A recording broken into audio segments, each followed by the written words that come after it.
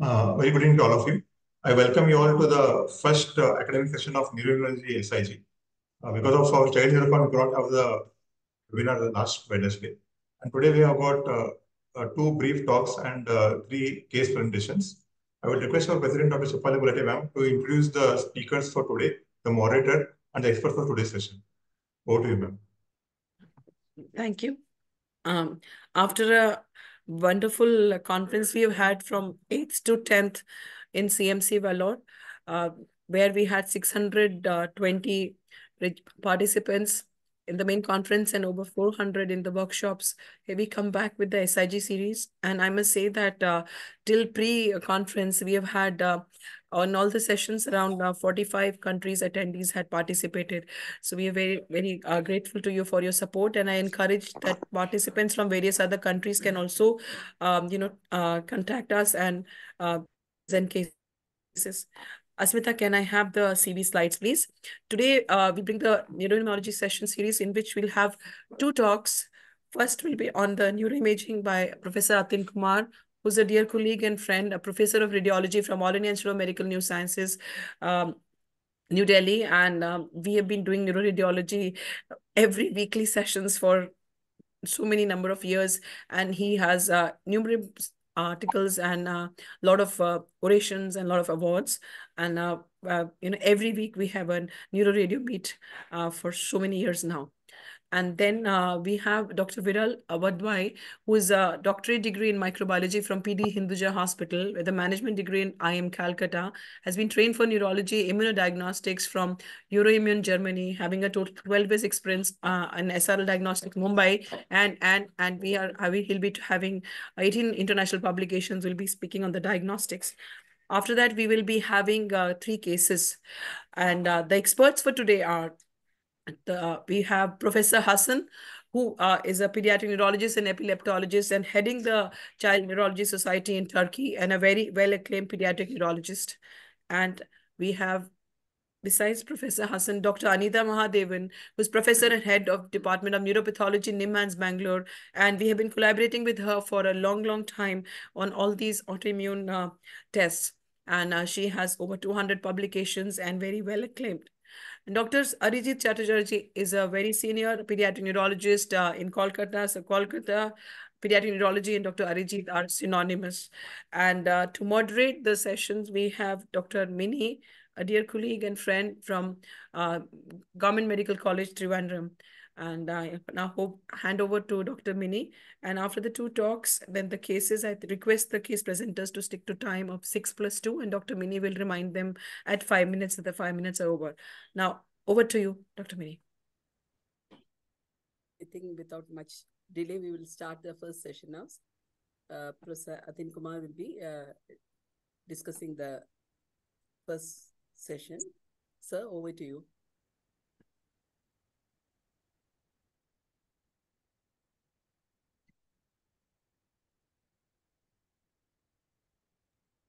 Yeah.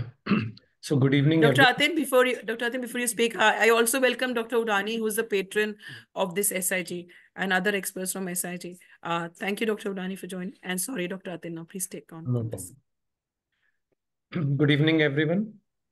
First of all, I would like to thank AOCN and Professor Shefali Gulati ma'am for giving me this opportunity to talk. So the topic which has been given to me is acquired demyelination, imaging clues to diagnosis.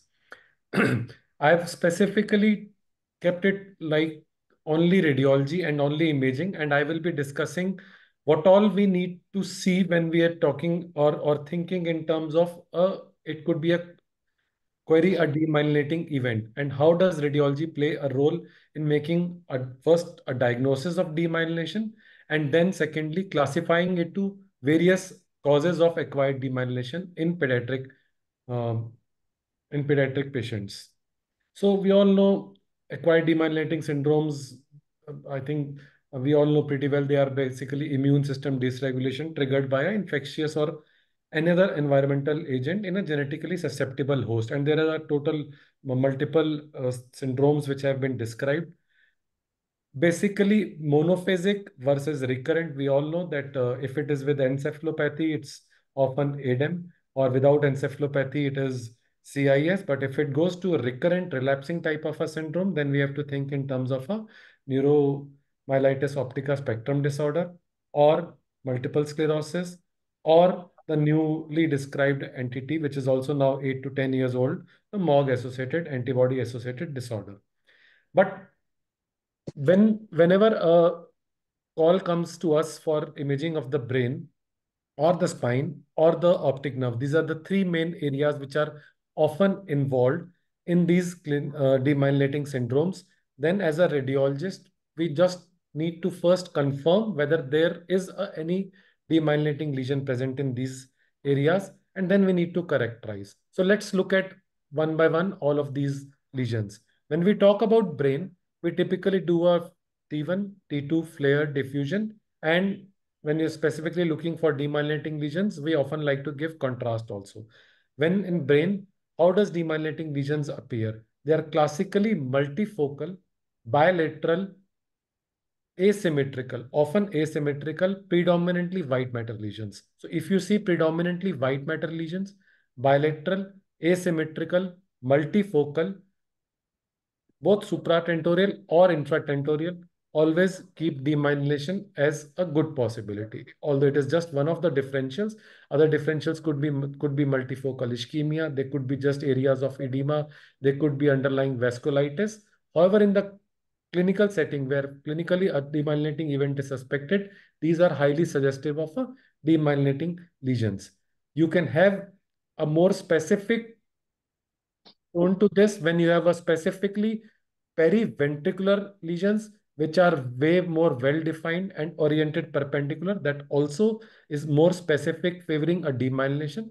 If you have lesions which are involving the uh, white matter in the internal capsule, a large lesions, along with other patchy white matter lesions, again bilateral, again you should think in terms of it could be a demyelinating lesion. If you have infratentorial lesions also, especially involving the brainstem or the cerebellar peduncles, always think in terms of this could be a demyelinating lesion. Or if you have lesions which are involving the cortex or just the subcortical, juxtacortical area or the subcortical white matter, again, demyelinating needs to be a good possibility. Pure cortical involvement can also be theoretically seen in demyelinating events, but then that needs to be correlated with the clinical scenario. In those cases, there are other set of differentials which come into the picture. But if a combination of cortical as well as juxtacortical or subcortical white matter lesions are seen, then demyelinating needs to be a possibility.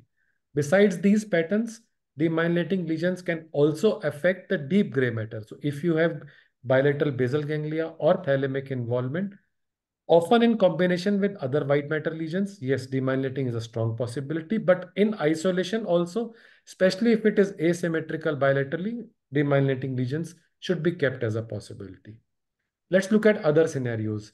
If they're not multifocal or multiple or bilateral, but even if there is one large lesion, which is predominantly subcortical, in this case, there are two large lesions, but again, a predominantly subcortical lesion, a lesion which does not exert a significant mass effect, or what if this was a tumor, if this was an acute infarct, this would have led on to a significant mass effect. So if the mass effect is disproportionately less compared to what is expected by the size of the lesion, then demyelinating lesion is one good possibility which should always be kept. Another area, if there is specifically involvement of the middle cerebellar peduncle and a large lesion, always think in terms of a demyelinating lesion.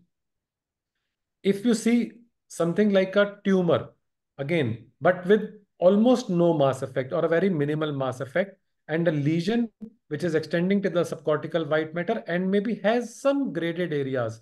Peripheral areas are appearing slightly less bright on T2 weighted images, central area appearing brighter on T2 weighted images.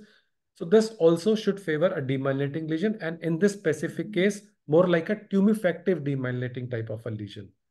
And again, I've told you, if you have specifically periventricular lesions, but now if you do a T1 weighted image and some of the lesions appear like what is classically described as black holes, they appear absolutely dark on T2, well-defined, demarcated. So if you see black holes, that also favors a demyelinating lesion.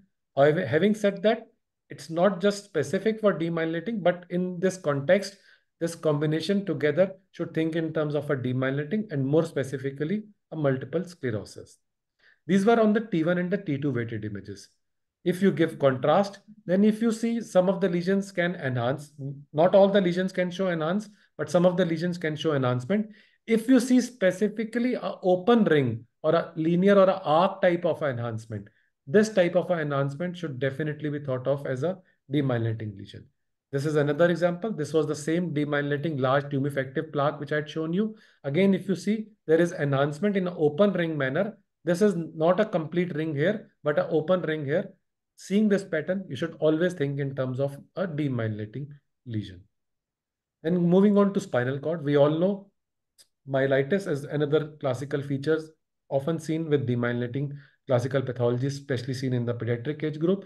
If you see a long segment T2 hyperintense signal change in the cord, which we classically described as a longitudinally extensive transverse myelitis. So LETM, which basically means signal change, a contiguous signal change involving more than 3 vertebral body segments of the cord. It is classified as LETM, and this should, if you see this, demyelinating should be one of the very strong possibilities, besides other etiologies being either just pure viral myelitis or acute flaccid myelitis, or even sometimes in ischemia or tumors also you can see, but in the acute event, demyelinating should be thought of as a possibility. If you also have a distinct pattern, rather than a LETM, you have short segment lesions, which are less than 3 segment of vertebral body, but patchy multifocal small pattern lesions. This is also a pattern of demyelination. This is way more specifically seen in multiple sclerosis. But this, again, when you see this, you have to think in terms of a demyelinating lesion. If you give contrast, like this, in this case, if you give contrast, tumors usually will show a well-defined, more homogeneous or nodular type of enhancement or large enhancement. But if you see a fluffy, irregular, patchy type of enhancement only in some part of the entire spinal cord signal change, then this also favors a demyelinating lesion. So a combination of these, not all of them together, but even one of them or a combination becomes more specific for thinking in terms of a demyelination. When we are evaluating optic neuritis, which is again a very common clinical scenario or a presentation in the demyelinating events, then you evaluate it by doing specific thin sections for evaluation of optic nerve. In the plane of optic nerve, we tailor our sections in the plane of optic nerve. We typically do a fat saturated T2 weighted images in the axial plane, in the corneal plane, and we also like to give contrast. Hyperintensity in one of the nerve, like you see in this case, this is what is the normal nerve, and this nerve on the left side is showing a hyperintensity. This is a radiological marker for a optic neuritis. On the corneal image, this is a separate patient. You see both optic nerves appearing bright and hyperintense. So there is bilateral optic neuritis in this particular case.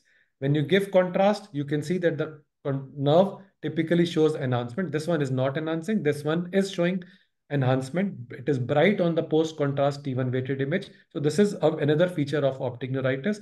Sometimes you see both hyperintensity on T2 and enhancement on contrast, but sometimes you may not be able to appreciate the hyperintensity. You can only appreciate enhancement on contrast. Therefore, for optic neuritis, we need to give contrast for sure, at least to confirm the diagnosis of optic neuritis. And this is the same patient as this. The corneal images show both the optic nerves in a cross section are showing enhancement, and this is classically seen as optic neuritis, which is a marker for demyelination. So having said this, these are what we want to look at. Then based on the combination patterns and the specific differences between the types, we can try and see which type of demyelination does it happen. So classically, the lesions of ADM, especially when it is the first episode, the lesions of ADM are typically bilateral, large, fluffy type of lesions, not so well defined, more extending to the subcortical white matter, typically asymmetrical in origin and without any significant mass effect. These type of lesions are very classically seen in ADEM.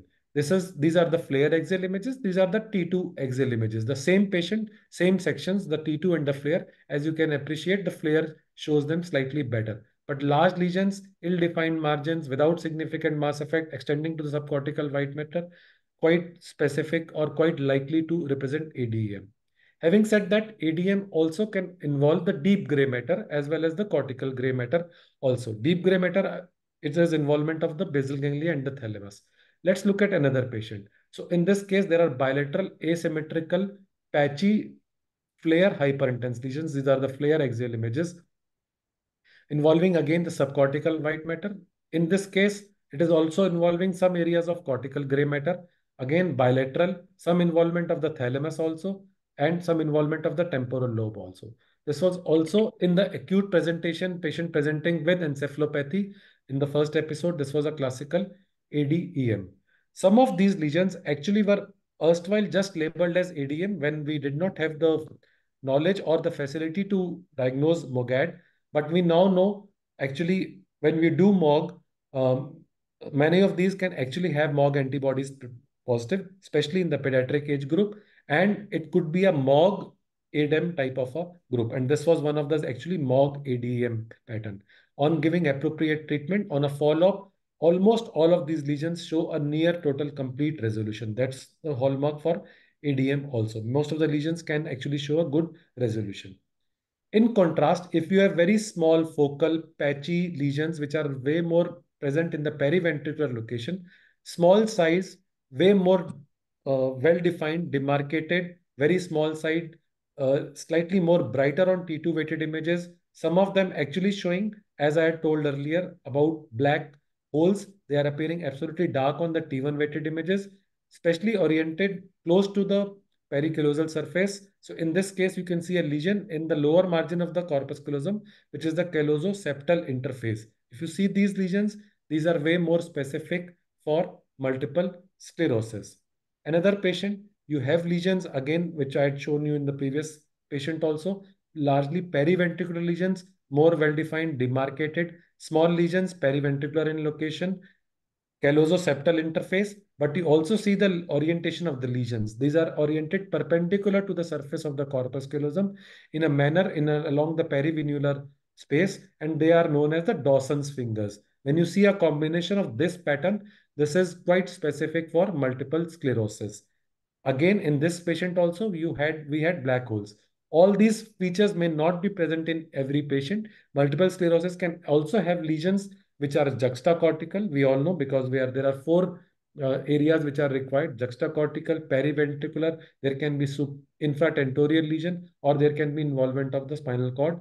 Two of these actually together constitute the dissemination in space criteria of the McDonald's. In this case, we also had a lesion in the brainstem. So a combination of these more specifically points toward multiple sclerosis.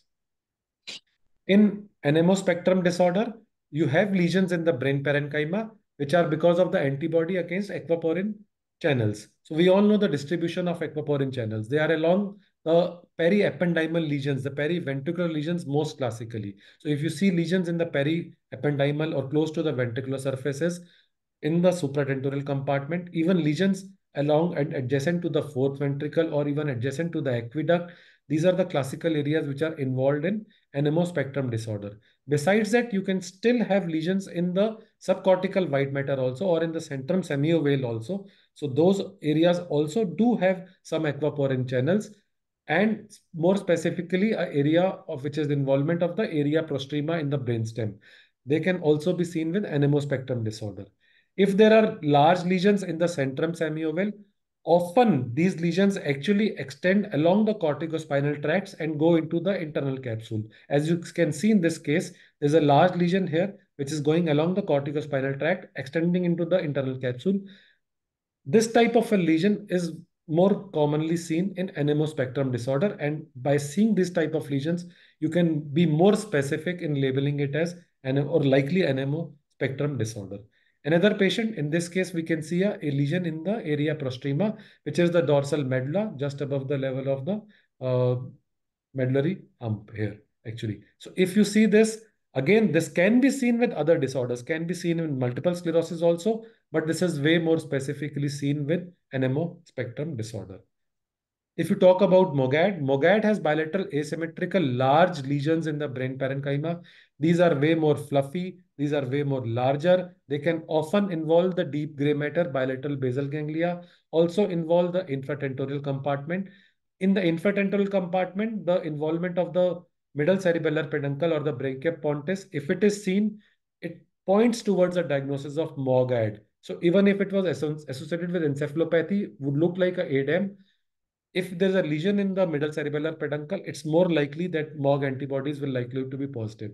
Again, if there are lesions in the basal ganglia, again, there is very high chance that MOG antibodies will be positive, especially when we are talking in terms of a demyelinating lesion.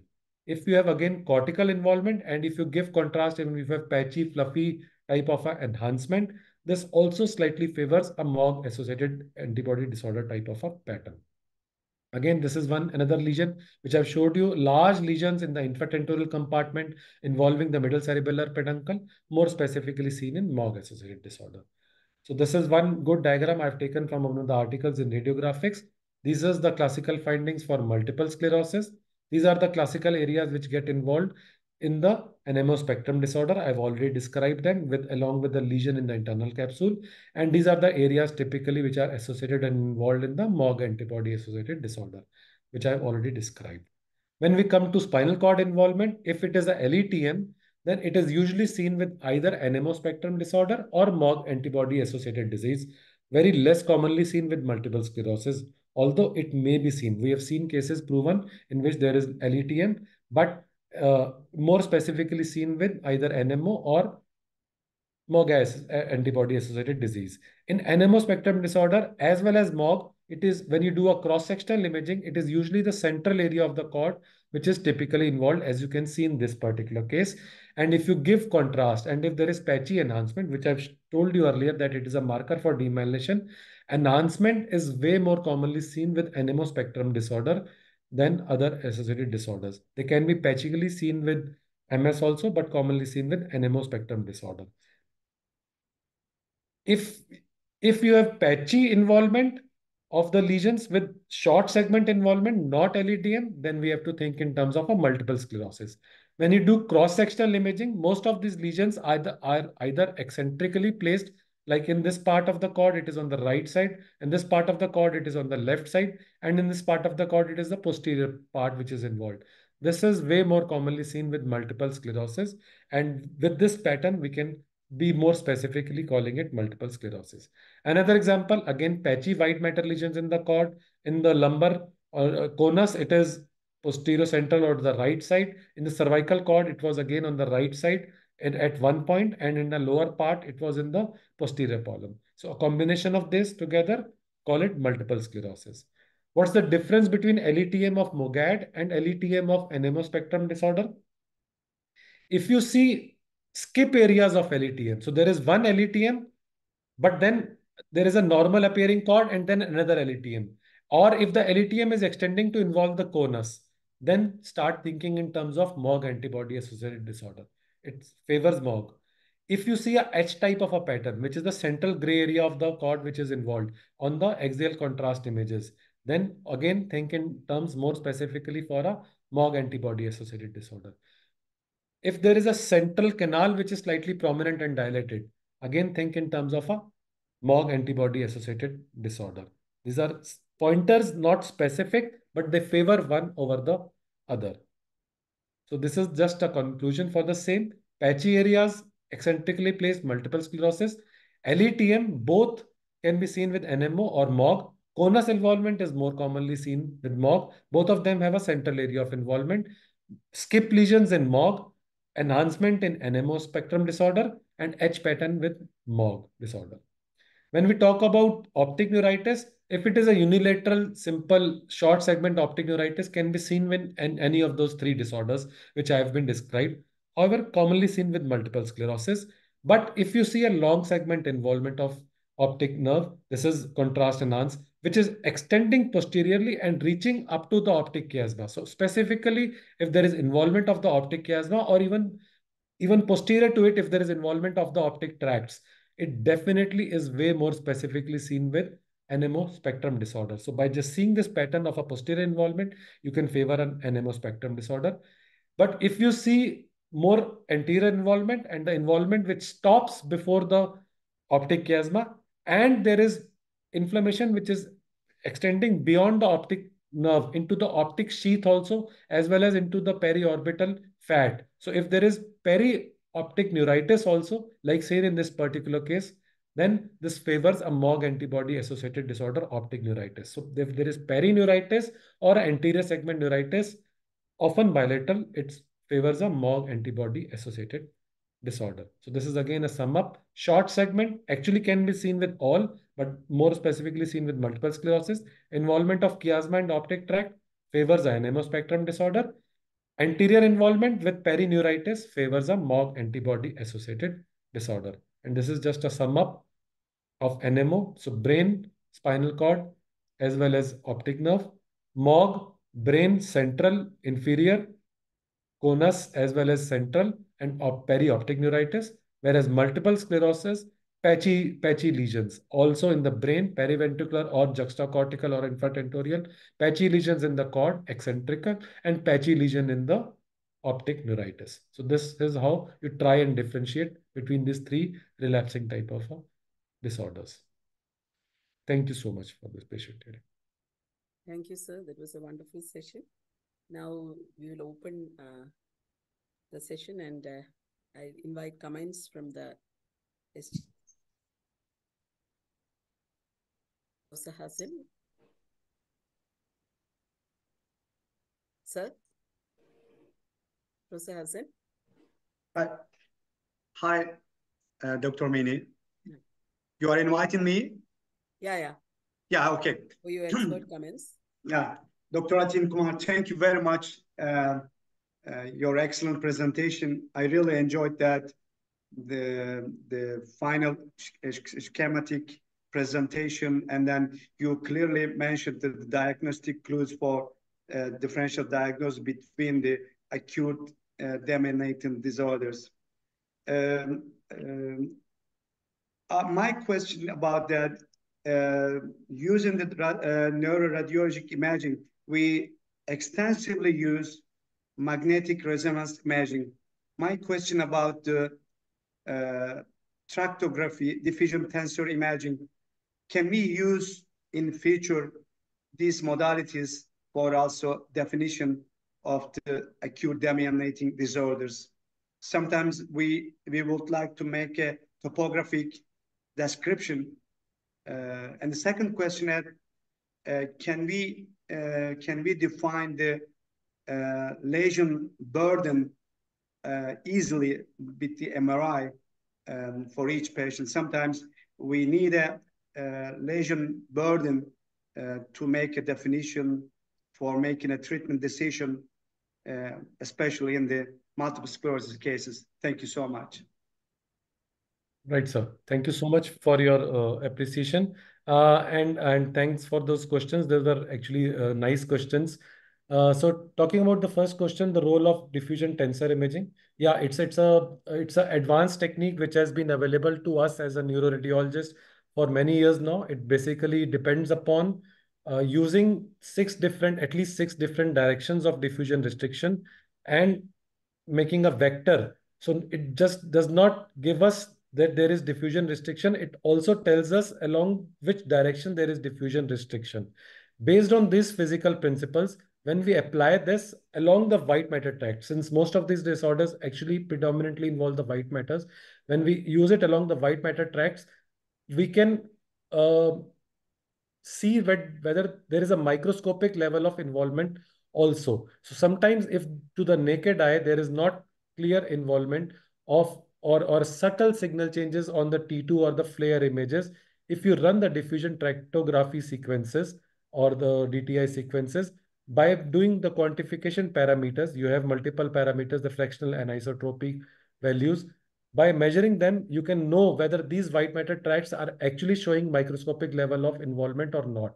And based on the extent of the tracts involved, you can also tell the extent of the burden of the disease which is present specifically. So this DTI has multiple other roles also in tumors to look for white matter tract, either involvement or displacement, but specifically for Demyelinating lesions, it is more for a microscopic evaluation, which is not better seen on the naked eye, and it definitely plays a role. And in terms of the lesion quantification or the lesion load, yes, there are multiple techniques which are available for doing quantification. We can use T2, heavily T2 weighted images. We can use T2 relaxometry to do a quantification. There are professional softwares available to actually measure the volume and the size of each demyelinating plaque. So especially when you are doing a serial imaging, you want to see which all plaques actually resolved, any new plaques which appear. So you want to compare one to the other. To a naked eye, sometimes those things become difficult, but when you're using the softwares or special techniques, you can actually measure the lesion load and increase, and you can even correlate with the extent of the clinical residual problems which the patient will persist based on the lesion load actually. Thank you. Thank you, sir. We move on to now the second expert. 1 second, Dr. Mini. The question answers can be because their topics are not related. Yeah, there are lots of questions which are there. Yeah. One question was that does the lesion having true diffusion restriction give us any additional information in connection with the diffusion tensor imaging? Can we take up that question first? No, ma'am. So yeah. So true diffusion restriction actually just means that there is cytotoxic edema. Even intramyelinic edema can actually give diffusion restriction, but it does not specifically tells us whether this is infarct or this is demyelinating or this is tumor. It just tells us that there is increased to cytoplasmic ratio or there is increased cytotoxic edema, so that there is no space for the free water molecules to have a random distribution of diffusion. So what it leads to is diffusion restriction. It can be seen with any acute pathology. Even abscess gives diffusion restriction. Even acute infarct gives diffusion restriction.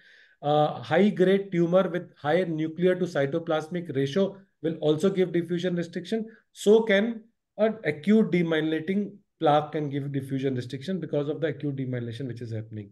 So that does not specifically labels it as a demyelinating thing. It just tells that there is cytotoxic edema, intracytoplasmic lesion, and which is kind of acute. One more question is, why is it that the ring is open or incomplete and towards the periphery or towards the cortex, whereas in case of abscess, it is towards the center?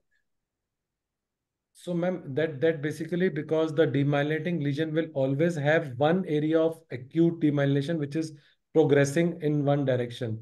I do not know the exact reason why is it open on the cortical side, but for the abscess, it has actually got a tendency because based on the vascular supply. The vascular supply is more from a centripetal type of a pattern. So wherever there is the least vascular supply for an abscess, that will be the area which will show the weakest wall, which will not form, and it will be the weakest wall which can rupture on that side. So that's the reason for abscess to have on the ventricular side. But for a plaque, I do not know the exact reason, but I think it's related to the area of the spread of the myelination, which is more spreading towards the deep white matter side from the cortical fibers because of I think the orientation of the axons. That's the reason. So there's one more question on how to differentiate between PRES, posterior reversible encephalopathy, and also mitochondrial disease and leukodystrophy and encephalitis.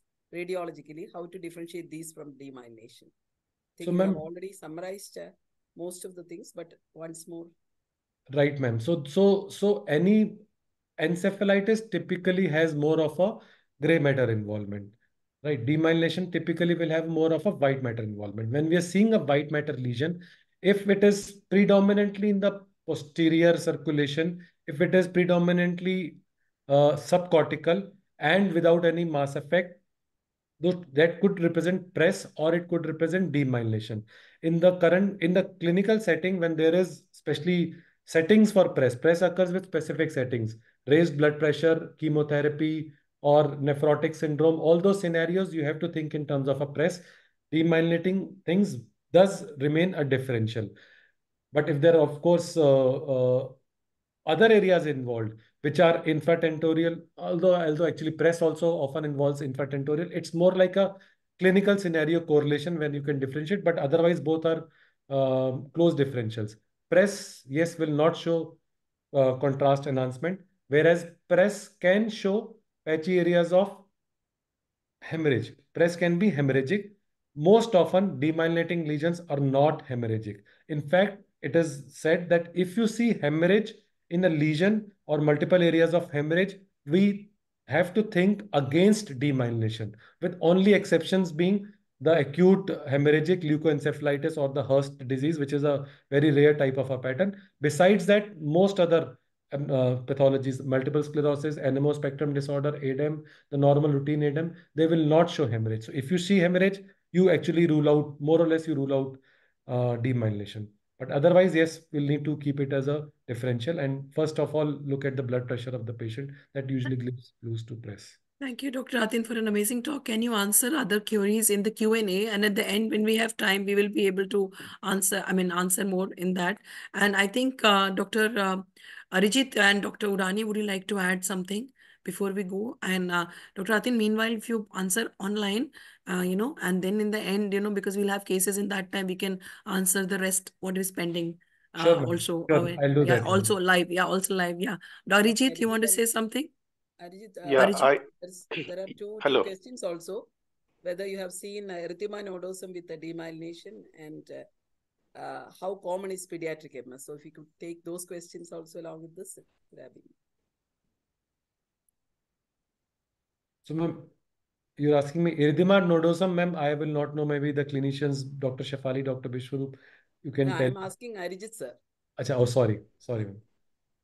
Yeah, sorry, what was the question again? I can't see the question. Say that again. Whether demyelinating disorders present with erythema nodosum and also how common is MS in pediatric age group?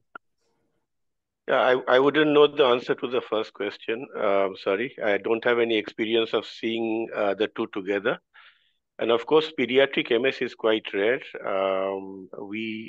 In practice, I wouldn't be able to tell you the incidence, but in practice, in my practice, I rarely see more than a couple of cases in a whole year.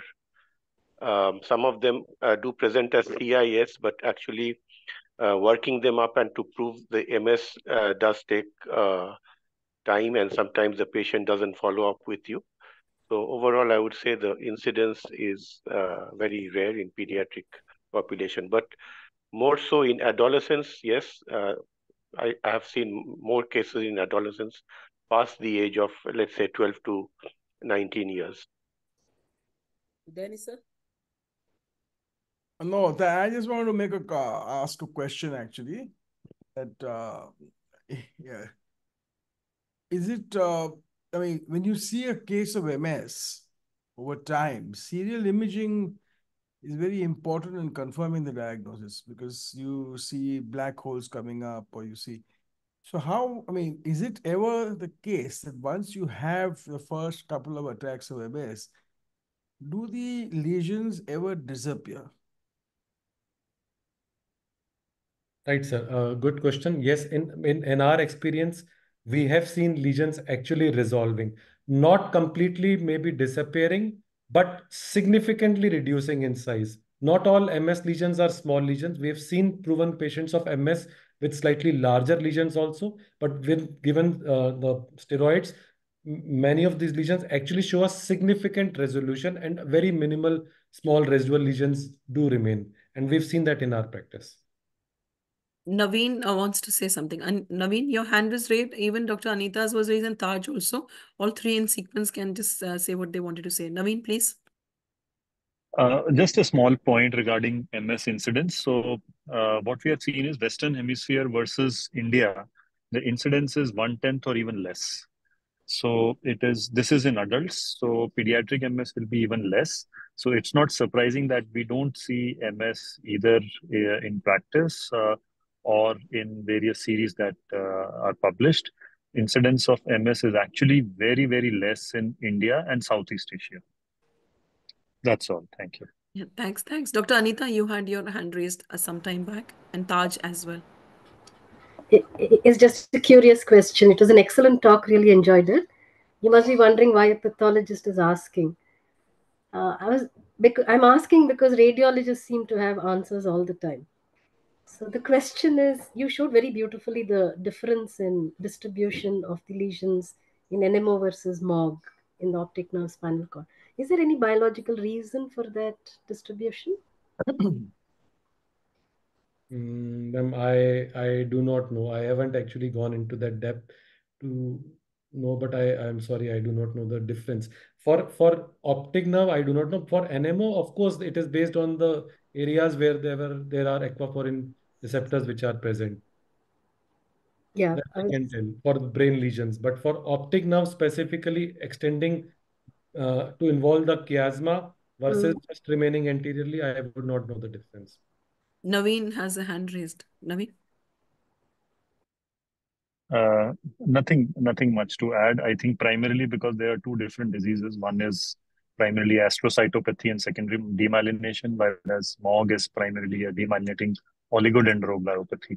So probably the distribution of the antigens and how it interacts with the body's autoimmunity decides the distribution of the lesions. But the exact reason is probably not available even in literature. Thank you. Dr. Taj, you had your hand raised some time back. No, ma'am, I'm okay, ma'am. I'm okay, thank you. Okay, thank you. Minnie, we can go to the we'll, next. Move on to the second session on role of lab in neuroimmunology diagnostics. Dr. Virat, over to you.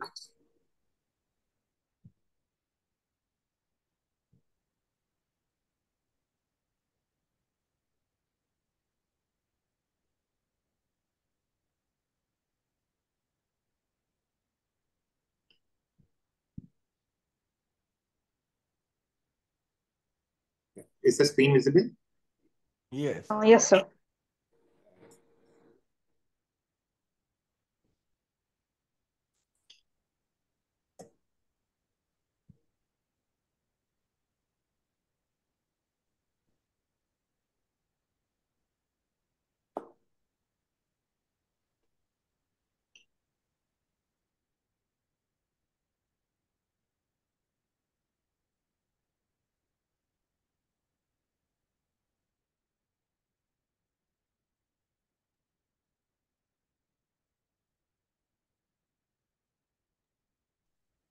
Sir has logged out, ma'am.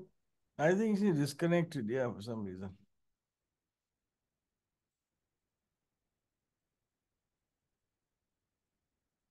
Smita, can you call him and ask?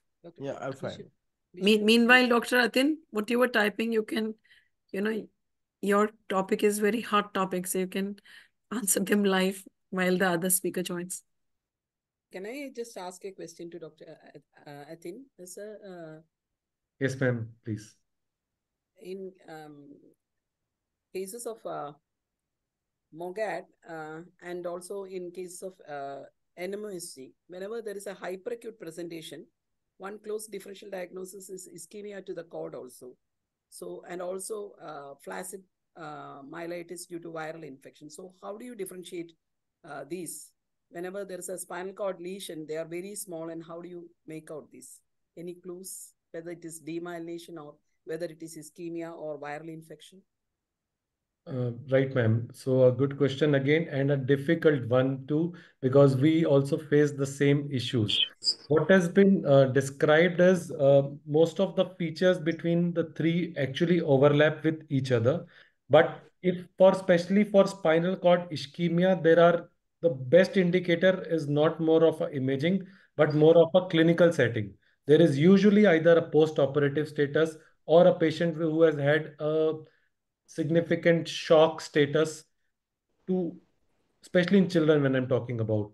Or of course, this spinal cord ischemia occurs way more commonly in adults where there are atherosclerotic arteries and the spinal artery gets involved with the acute event. So the spinal cord ischemia is an acute event in children. If you have these settings, one of these settings available, we have to think. It is usually again a long segment involvement, could be patchy, but usually a long segment involvement, typically more involving the anterior horn cells. What helps us to differentiate is showing a diffusion restriction. This is one scenario where a diffusion of the spinal cord is described to be done. And if it shows a diffusion restriction, it significantly more favors acute spinal cord ischemia vis-a-vis the other disorders, which typically do not show diffusion restrictions, especially when I'm talking about spinal cord. On a cross section, the spinal cord ischemia is often involving usually the anterior horn cells, but it may be more central and can have even a H type of a pattern also, having said that. And Thank sorry, you, sir. this was the question. Did I Yeah, miss another thank, question? Okay. thank you, sir. Thank you, We will Dr. move on to Atin. the Meanwhile, second you section. answer on I mean, by typing. Yeah, ma'am, I Yeah. will. Thanks. Viral, please. Go, Viral. Yeah. So thank you for providing an opportunity to present. So I will be presenting on the role of laboratory in neurology autoimmune diagnostics. So you're basically, I'm just going to stick on whatever are the diagnostic modalities available and how the labs are trying to be updated all the time to provide the latest diagnostic modalities. So in autoimmune neurology, the topics which we are expected to be discussed are the encephalitis, paraneoplastic, demyelination in terms of optic as well as peripheral, myositis, myasthenia gravis, and other supportive testing like ANA or CSF IgG index. So encephalitis, although discovered in around 30 years back, since till date, there are almost 35 antibodies which have been clinically proven to be relevant, and hence testing is very important. But getting tested for each and every of these antibodies standalone, it seems to be too expensive. So based on what methodologies are available to test for each of these antibodies, there are in total 4 methods which are available. One is the CBA, that is a cell-based assay. Second is the TBA, that is a tissue-based assay. Third is the routine IHC, wherein a biopsy is taken and sent to the laboratory for IHC staining. And fourth is the live neurons.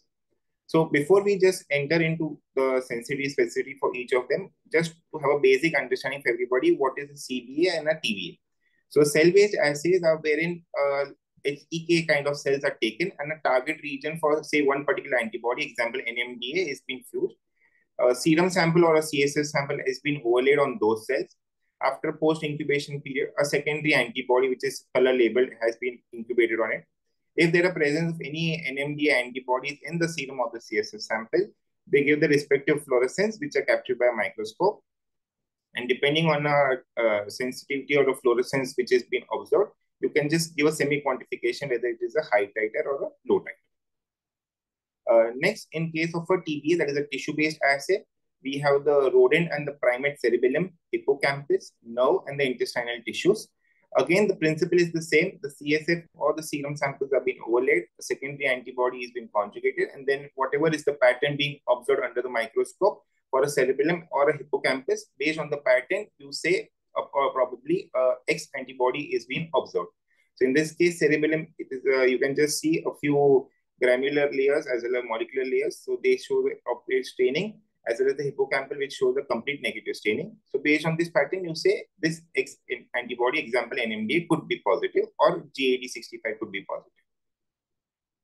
So as you can see, the testing method is very crucial depending on the increasing number of antibodies which are now being proven to be clinically relevant. So in terms of sensitivity, when you compare the CBA versus the TBA and the IHC, the CBA offers the highest sensitivity, also the highest specificity. But the only problem is it cannot detect unknown antibodies since they are targeted approach for a specific antibody. Secondly, they are currently available in the Indian market for surface or antibodies. And whereas the tissue-based antibodies have a high sensitivity, they can see the unknown antibodies, or you can screen for unknown antibodies as well, depending on the pattern. And you can just conclude whether this antibody pattern can be labeled to a particular antibody which is known, example NMD or GAD65, or is totally unknown in the database, and hence we say it is an unclassified antibody. So this is how you can screen for a large number of antibodies, and then finally, based on the pattern, you can go for a specific CBA test if available to confirm the screening probability. The next, IHC, which are low in sensitivity and invasive because you need a biopsy. The specificity could be high, but it cannot detect the unknown antibodies. And live neurons are only used when you have a discordance in results between a CBA, that is cell-based assay, and a tissue-based assay. Finally, these are the antibodies which, depending on the different kinds of clinical features, are being observed. But still, if you see, none of the antibodies have a clear-cut correlation with any one particular clinical phenotype. So in case whichever antibody you say, you cannot say just by looking at a clinical condition, which is the possible antibody which is expected. A probability is there, but not any confirmation. So if you can see, there are multiple antibodies which could be positive based on the number of multiple clinical symptoms. The blue indicates the rare antibodies as per the clinical symptom, and the orange-red indicates the most common which are there as per the clinical symptom. So we need an approach which can target the rare as well as the common antigens. Similar thing has been highlighted in one of the texts wherein there are various reasons for a misdiagnosis of encephalitis. The first two I will not go into detail because it's a clinical part. The third, which is restricted to the laboratory, I'll be explaining that the use of, you can say, the limited use of a brain tissue assay, the tissue-based assays, along with the cell-based assays, results in only narrow range of antigens which are being screened for, and hence it could lead to a misdiagnosis or a, say, false negative report. So hence, cell-based assay plus a tissue-based assay is the preferred testing need. Proceeding to the next, the paraneoplastic syndromes. Of course, it is very rare in children, but still important. So there are 4 categories which are there: the high-risk antibodies, the intermediate risk antibodies, the low-risk antibodies, and currently those 3 antibodies which are being tested for, but they do not fall into any categorization as of now. Now, considering whatever the guidelines has been stated, this table has been taken up from that guideline. You still see that the red arrow marks are actually the antibodies which also overlap in the encephalitis panel also. So looking at whatever the guidelines are stating, that it is necessary to investigate the serum and the CSF for determination of antibodies, especially in case of a surface antigens. Also, you should only consider the tests which are detecting IgG-based tests, not IgM or IgA-based tests currently. Antibodies, if positive, especially the cell surface antigens, if positive in serum but negative in CSF, should be rechecked, or you can say if only tested by serum and if you say positive, it is necessary to confirm it on a CSF-based sample also. Also, whatever the testing has been done using a commercial line blood assay or a cell-based assay, it is necessary to also confirm it by brain immunochemistry, especially if serum is alone tested and if found to be lower in titer.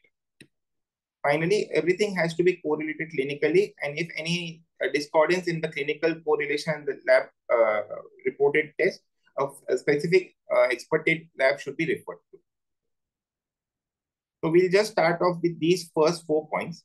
That is, investigate serum and CSF samples at the same time. And for the other 4th point, wherein they say commercial line blots or the cell-based assays are to be confirmed by brain immunochemistry. For the commercial line blot assays, we'll come back in the later section of the paraneoplastic. So based on our experience for the encephalitis testing, we had one patient who was actually a case of ataxia, but was not responding to any of the standard medicines. The clinician had not initiated on IVIG. Doctor had prescribed a serum autoimmune encephalitis panel just to rule out if there are any antibodies. To our surprise, the serum NMDA turned out to be positive by a cell-based assay. But since at our laboratory, we also do a tissue-based assay simultaneously, the tissue-based assay did not reveal any pattern which was indicative of an NMDA. Hence, we screened the CSF sample for NMDA to confirm and resolve the query. Both the CSF cell-based assay and the tissue-based assays turned out to be negative. Hence, it was a confirmed negative. But the only thing which was good for us that we found out similar cases had been reported in other parts of the world, wherein a recent publication by Mayo Clinic showed the exact similar patterns, and it was seen that only CBA assays may be sometimes giving a false positive for NMD antibodies. Hence, a tissue-based antibody or a paired testing of serum and CSF is recommended. So this is why CSF and serum simultaneous co-testing is important. Next, coming to those commercial line blood assays, which are currently used for paraneoplastic syndromes. So basically, there are 2 kits available. One is the immunoblot testing and one is the tissue-based testing, which are available by only one monopolistic vendor. So the clinician needs to understand that when they are sending out these samples, what method should be considered for the lab which is being tested for. Now, as per the guidelines of paraneoplastic testing, a TBA that is based on the primate cerebellum, nerve, and the intestine tissue screens for known as well as the unknown antigens. In comparison to an immunoblot detects only 11 antigens in comparison to a tissue-based assay. Actually, an immunoblot detects 12 antigens. The 12th one, which is marked here with the red arrow, is the recovering. This recovering antibody cannot be detected by a tissue-based assay using these 3 tissues as of now. Hence, if a clinician is suspecting anything like a retinopathy, then tissue-based screening assay alone can lead to a false negative report. Whereas all other 11 antibodies, if they turn out to be positive or indicative on screening testing of by tissue-based assay, has to be mandatory been confirmed by a second methodology, that is immunoblot assay, before reporting it out as a confirmed positive. If the testing is done by only one method, then it cannot be considered as a confirmed positive, since a secondary method confirmation is pending. Why is this so? Because false positive and false negative results are particularly high for line blot assays assessing these following antibodies. That is the Yo, MAR2, CV2, and the SOX1. Similarly, there are certain reports for SIG4 false positive as well. So what do we mean by here? If a laboratory is testing only via immunoblot assay, and if it reports positive for any of these antibodies, it may be a false positive. Hence, a confirmation by a tissue-based assay is important. So ideally, as per the guidelines, a tissue-based assay as a first-line screening approach would be a better cost-effective strategy, as well as screening for known as well as unknown. If anything of known pattern has been observed, and we further be tested for a immunoblot assay to get a confirmation for the antibody being documented. But again, just to mind it, recovering antibody will not be covered up in a tissue-based assay. Next, for the demyelination, we have two bifurcations. One is for the optic, wherein you have the AQP4 NMO as well as the MOG. MOG titer testing has recently been recommended, which we'll go through. And the next which is coming up is the GFAP testing and the NFL testing. On the other hand, we have the peripheral, that is the GBS and the CIDP. Approximately 9% of causes are for childhood polyneuropathy because of these two conditions, that is the GBS and the CIDP. So when you go for demyelination, again, in this IgG-based testing is only recommended. IgM and IgA testing is not recommended. AQP4 IgG testing is recommended for all patients with clinical and clinico-radiographical findings for NMOSD AQP4 diagnosis. There are multiple methods which are available. The live CBA or else the fixed CBA, again, probably could be a method of choice based on the encephalitis experience, but this kit is currently not available in India. So the other options which are available are the ELISA, RIA, or the IHC. RIA is less sensitive and specific, but can be used only if CBA is not available. So the current available method which is being commonly used are the ELISA is the CBA, which is there for the AQP4. So this is incorrect. It's the CBA method which is currently available for the AQP4. So the testing for demyelination, optic, AQP4, and MOG. So preferred sample type is serum. Timing of the antibody testing should ideally be prior to treatment initiation and not after treatment initiation, because it could lead to false negative results because of the resolution. Titer determination is recommended in AQP4 but not currently done. But whereas for MOG IgG, it is very much important because low titers are known to be false positive, which could be in the range of 1:10 or less than 1:100. This kind of transient positivity is more likely to be a monophasic cause. And treatment decisions are currently not based on any follow-up serology or titer. So again, this is up to a clinician, but of course, it is recommended that titer testing is recommended for MOG positivity. So demyelination in case of optic by GFAP and NFL. GFAP testing is blood or a CSF marker, a good testing for NMOSD. Basically, blood is the preferred sample type.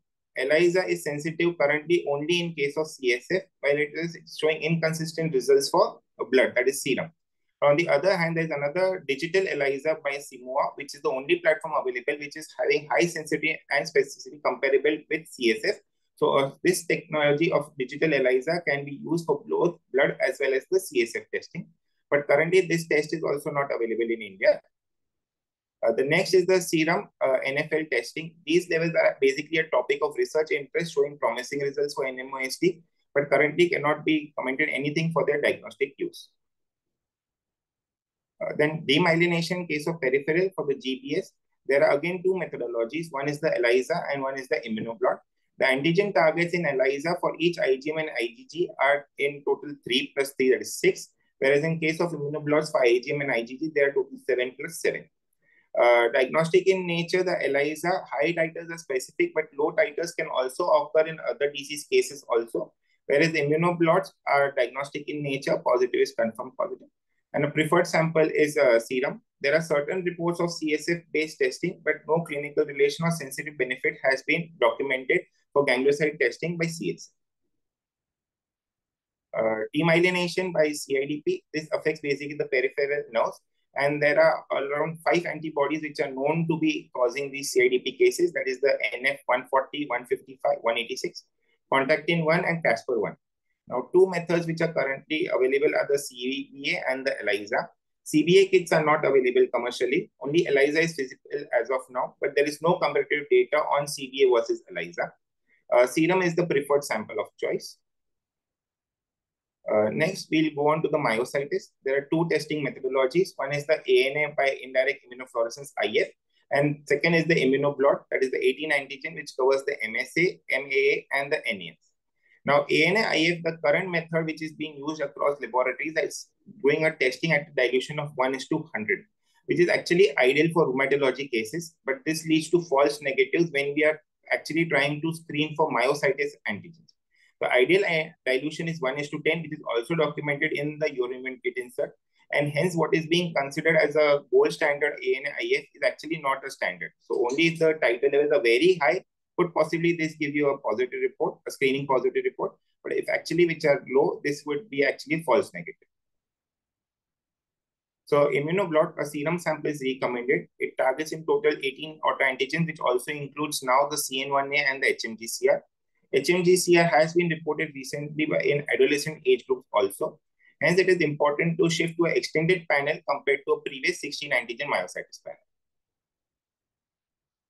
Myasthenia gravis, again, there are 2, that is the ACHR and the MUS. LRP clinical utility is controversial with mixed reports showing in favor of myasthenia gravis and also against. Agrin is the new biomarker of interest. The sample which is recommended is serum. There are 2 methodologies, that is the CBA and the ELISA.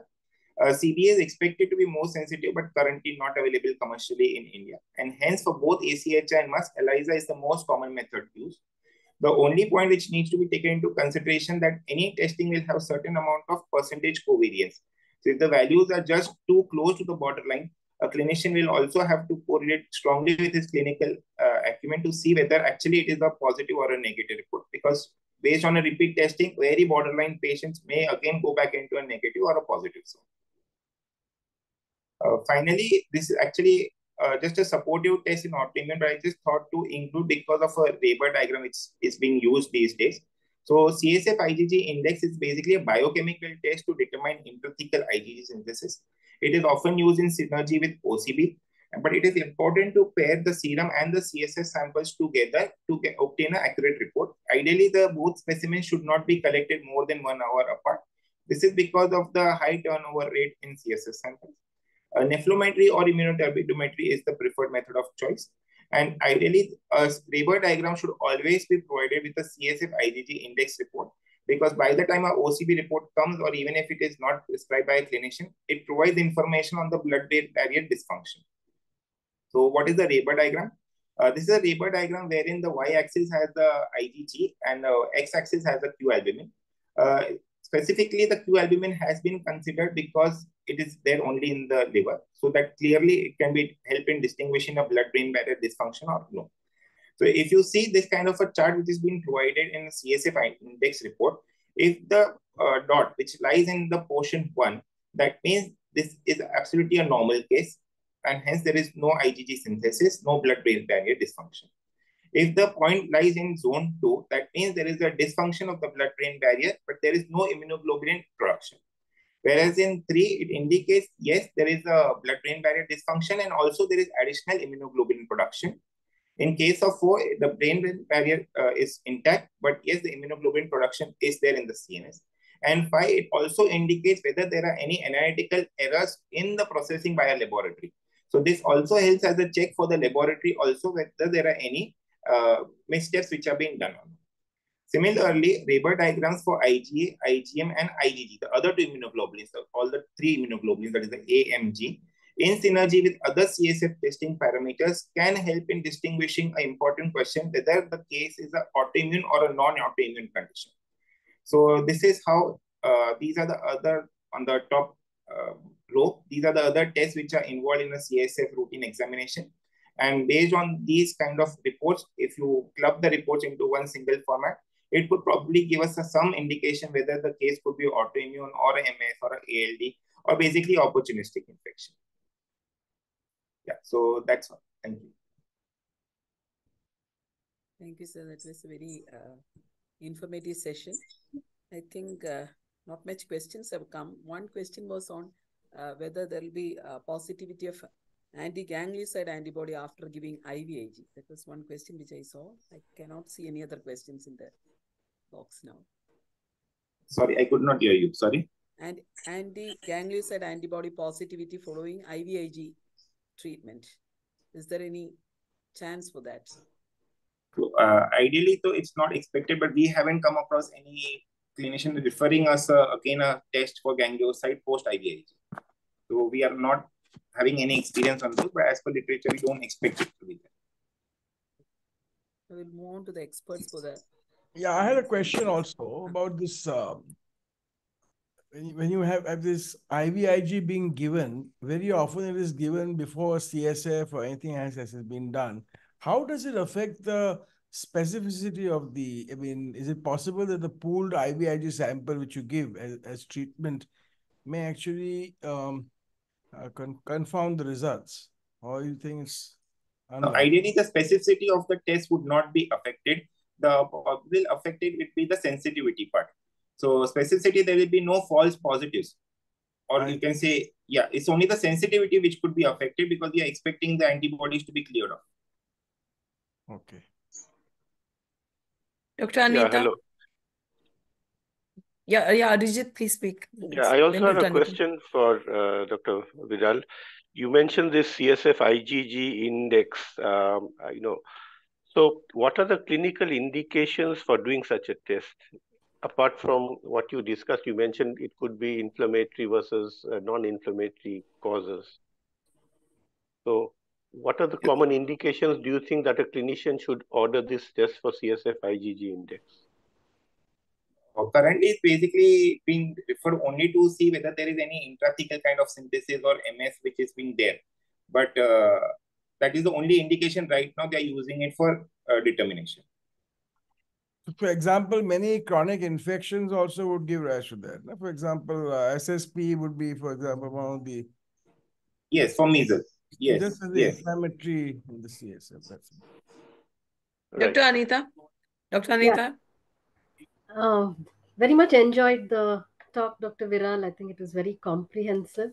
It was good that you covered the 4 most important questions that clinicians always ask.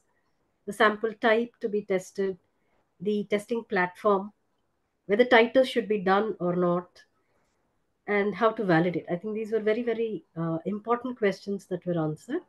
I was just wondering, how often have you seen multiple parameters coming positive, particularly in paraneoplasty? That is something. Till now, no. No? We haven't seen multiple antibodies. Interesting. Okay, because that's something that we have been coming across quite frequently. Okay, no, but till now we haven't come across. Good for you, I guess. So the validation that you spoke about, I think, is very important. The testing it out on tissue as well as immunoblot. And the point that recoverin is something that you can't pick up, you mentioned. Maybe the other thing is titin, which does not have any immunofluorescence pattern. So I think the point that you made was very, very critical, that clinical information needs to be given for us to do a good interpretation. I really enjoyed it. Yeah, even from a laboratory point of view, even if you start getting clinical information for each and every patient, probably we as lab also may able to come out with certain common lab features associated with certain antibodies, which will be across all clinicians, not only with one specific clinician. So probably we could come out with that also, but yes, it is important to be shared. True. Ask something? Totally agree with you. Professor Hassan? Professor Hassan. Yeah, thank you, Mini. Dr. Viraj, thank you very much for your excellent presentation. I really enjoyed that. Yeah, you clearly defined the guidelines for the antibody screening with respect to the disease-based. I really enjoyed that. Sometimes we order antibody or some test using the clinical evidence of the cases. But I think we have to be discussed with the lab person when we are ordering antibody or sometimes immune testing for the kids, which technology, which methodology is the best one for this case. We have to be discussed. Could you advise to clinicians to make a good collaboration with the lab persons before sending the samples for the analysis? For example, and sometimes we get a negative results at the beginning of the disease. For example, I remind that MOG antibody with presentation of poor encephalopathic periods, antibody is negative. But in the second wave or the following of disease, we will get the positive results. I think we have to be discussed with great collaboration with the lab person and clinician together with the case-based case. Correct, correct. Hence, it is important to get all those details, but a lab can also sometimes come back. Okay, possibly this could be done for this case, and this could probably help out. Okay. Like example, in ganglioside testing, many clinicians just offer, prescribe GM1 testing standalone. But ideally, as a laboratory, we know that there is no kit currently which tests only for GM. It's always the entire ganglioside panel which goes through. So if suppose it's been discussed, then and we have the history with something, we could also say, okay, we haven't found GM1 positive, but we example found GT positive. So we could say, okay, this is correlating, and hence now let's discuss. Because similarly, there are cases like even now like bulbar palsy, which is being seen. GM3 is found to be positive in those cases.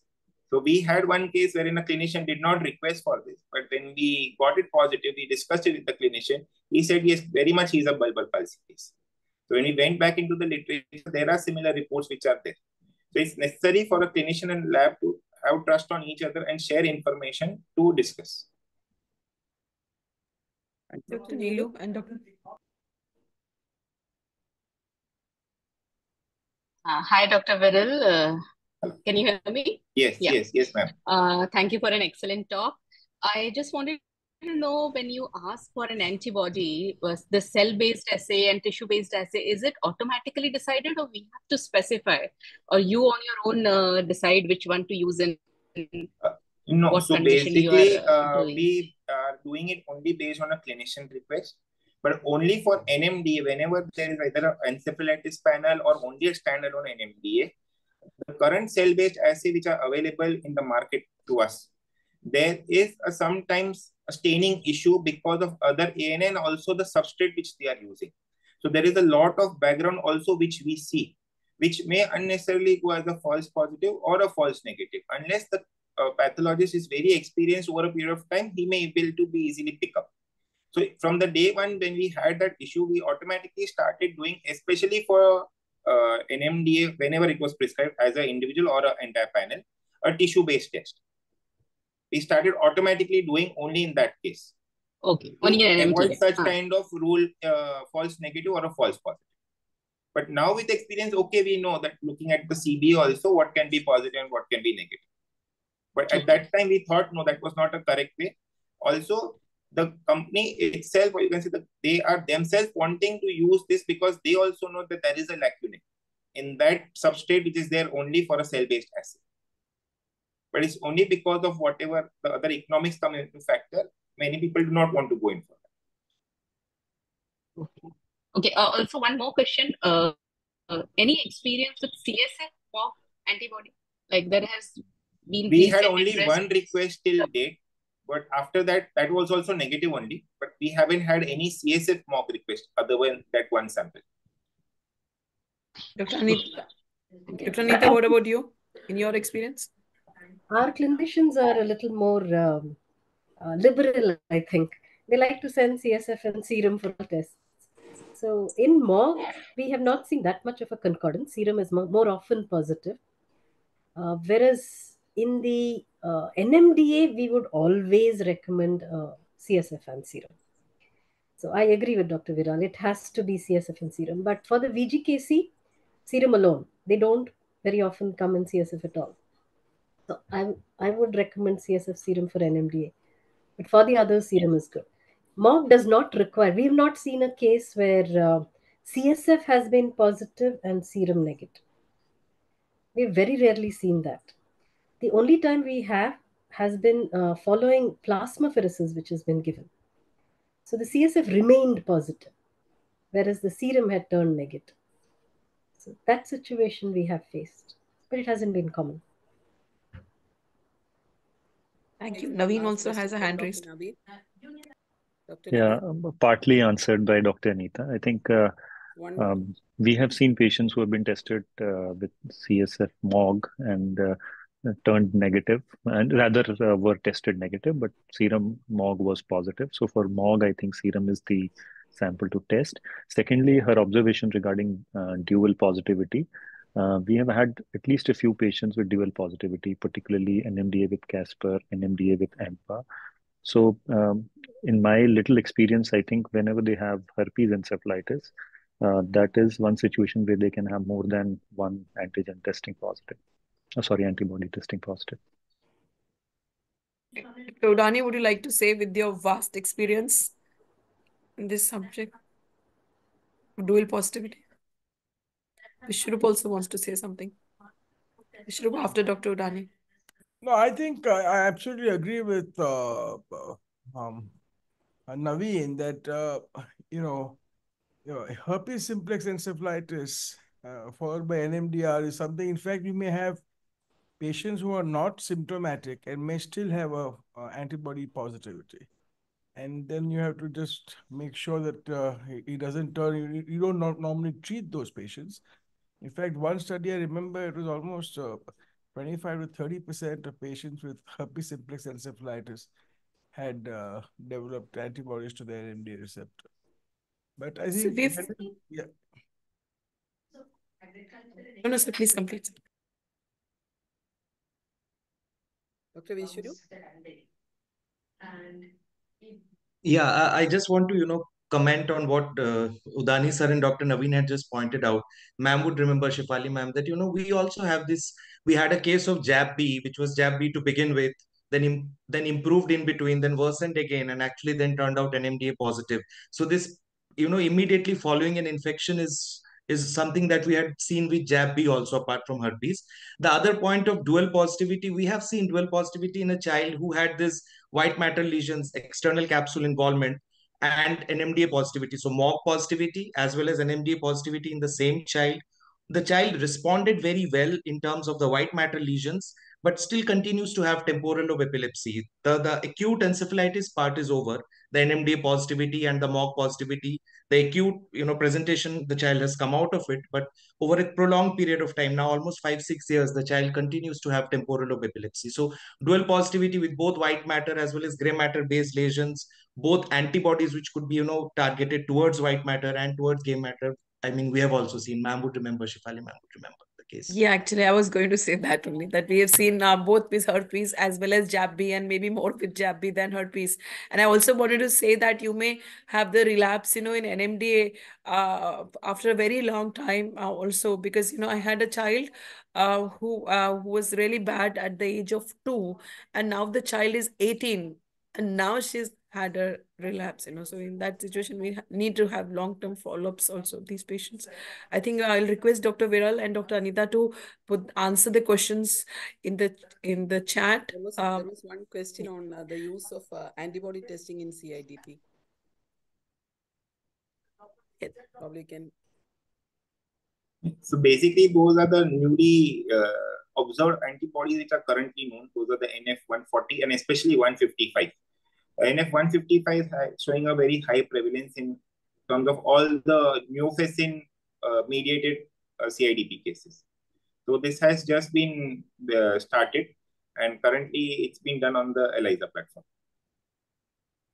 Thanks. I'll request for all other questions, please answer Dr. Viral and Dr. Anita. And I'd request Mini, please go to the cases. And I request all the presenters to please 6+2. We are already running behind schedule. So 6+2, and at 5, you please, at 5 minutes, you please flag it. Yeah. Dr. Sujata can first present her case. I hope Dr. Kanta has joined. Yes, ma'am, I have joined. Okay. Dr. Sujata can do, and then Dr. Aradhana, followed by Dr. Kanta. Please share your screen and start presenting.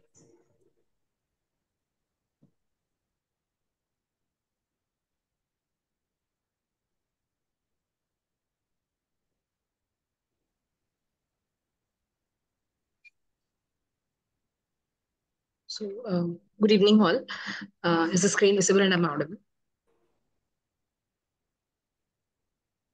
Yes, Dr. Sujata, you are visible and the screen is also audible. Thank you. Thank you. So we have one interesting case from PJ today. Like he is a 4-year-old boy, Master G, residing from Patiala. Informants being mother and father. He was presented in our ER with a history of fever for 5 days, seizures for 2 days, and altered sensorium for 2 days. So his course of illness started with a fever, which lasted for around 5 days. The fever was low grade. There were 2 to 3 spikes per day, and there was no associated symptoms to suggest any focus or a rash. And the fever used to relieve with PCM. From day 6 of the illness, he started having multiple episodes of generalized onset tonic-clonic seizures associated with clenching and frothing, each lasting for around 2 to 3 minutes. And after the first seizure, only the child started having altered sensorium in the form of excessive irritability, reduced sleep, intermittent crying. He stopped recognizing his parents. There was no indication of daily needs. And parents reported some intermittent darting tongue movements also. On day 7, he was brought to RER, and there was no history to suggest a cranial nerve involvement or a paucity of limb movements or evidence of neck stiffness based on history. And there was no history of low stools, cough, coryza, recent vaccination, dog bite, or a TB contact to suggest a associated etiology precipitating this illness. So a past and perinatal history were uneventful. Developmentally, he was typically developing child. He was immunized for age, and family history was also not contributory. So on general physical examination, he was essentially normal. There was no gross dysmorphism or syndromic features. Anthropometrically, he was having an acute and chronic malnutrition with a small head with an OFC of 48 centimeters. On neurological examination, he was irritable, was minimally conscious, was not oriented to his parents or surroundings. Essentially, the rest of the CNS examination was normal except for the brisk DTRs, and meningeal signs were absent. Other system examination was also normal. So we have a 4-year-old pre-morbidly normal, typically developing child who presented with a history of fever for 5 days, seizures for 2 days, and altered sensorium for 2 days. On examination, we found acute on chronic malnutrition, small head. He had encephalopathy, but no focal deficits or no meningeal signs. So we considered the possibilities of an infectious etiology fitting into an acute encephalitis syndrome, probably a viral or a bacterial encephalitis, an immune-mediated pathology like an ADAM. We went ahead with an MRI. The T1 sequence was normal. T2 weighted imaging showed bilateral symmetrical striatal hyperintensities. We couldn't find any other abnormality in any other areas of brain. And correspondingly, due to flare also showed similar striatal hyperintensities, which were symmetrical and bilateral. So diffusion and ADC didn't show any evidence of restriction. So we went up with LP, which showed 0 cells with normal sugar and a mildly elevated protein of 56. Culture sensitivity was sterile. So we have a child with acute encephalitis syndrome with no focal deficits or meningeal signs, MRI brain showing bilateral symmetrical striatal hyperintensities with no diffusion restriction, and CSF, which is acellular with a mildly elevated protein. So coming to the etiologies, considering the given situation. So this is a sub-cohort from the famous California Encephalitis Project, where they have analyzed the children with thalami and basal ganglia lesions. So the causes in less than 18 years old cohort was found to be predominantly infectious, which includes the respiratory syncytial virus, Epstein-Barr virus, West Nile, and few cases of tuberculosis and HSV. And the non-infectious cohort included rarely, like only few cases of neoplasm or a paraneoplastic manifestation associated with autoimmune encephalitis. So now we have a question of basal ganglia encephalitis with 3 possible underlying etiologies: infectious, metabolic, or immune-mediated phenomena.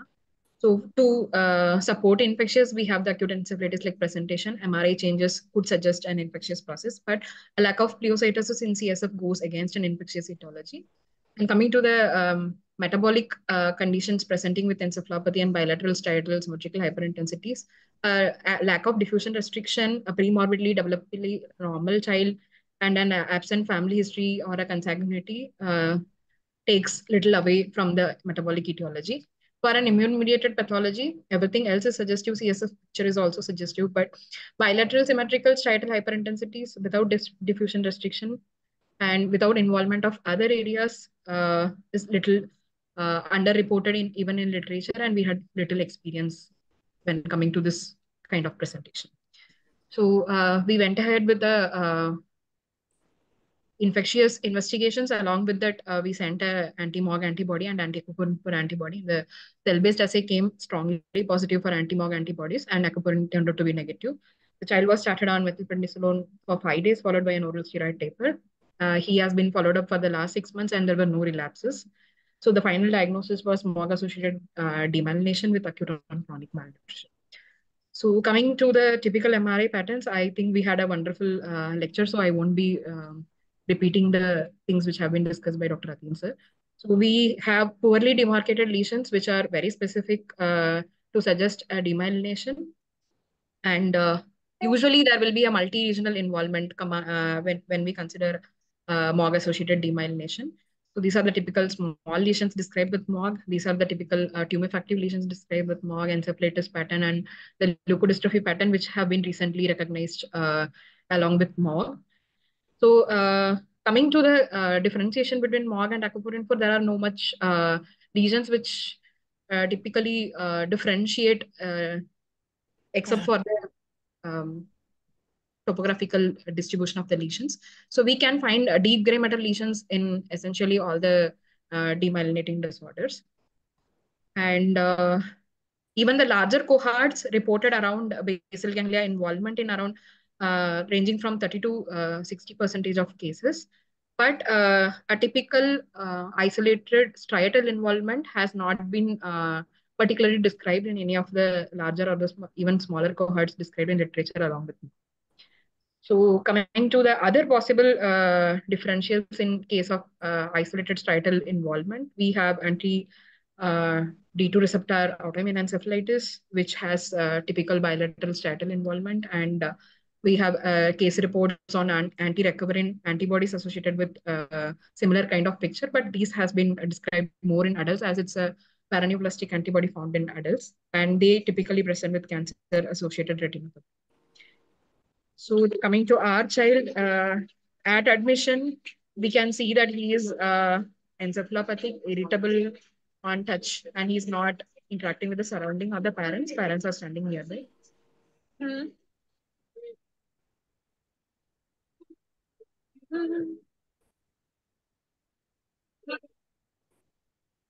And on day 3 of methylprednisolone pulse therapy, he showed a slight improvement. He started recognizing parents. However, the irritability had persisted. After completing pulse,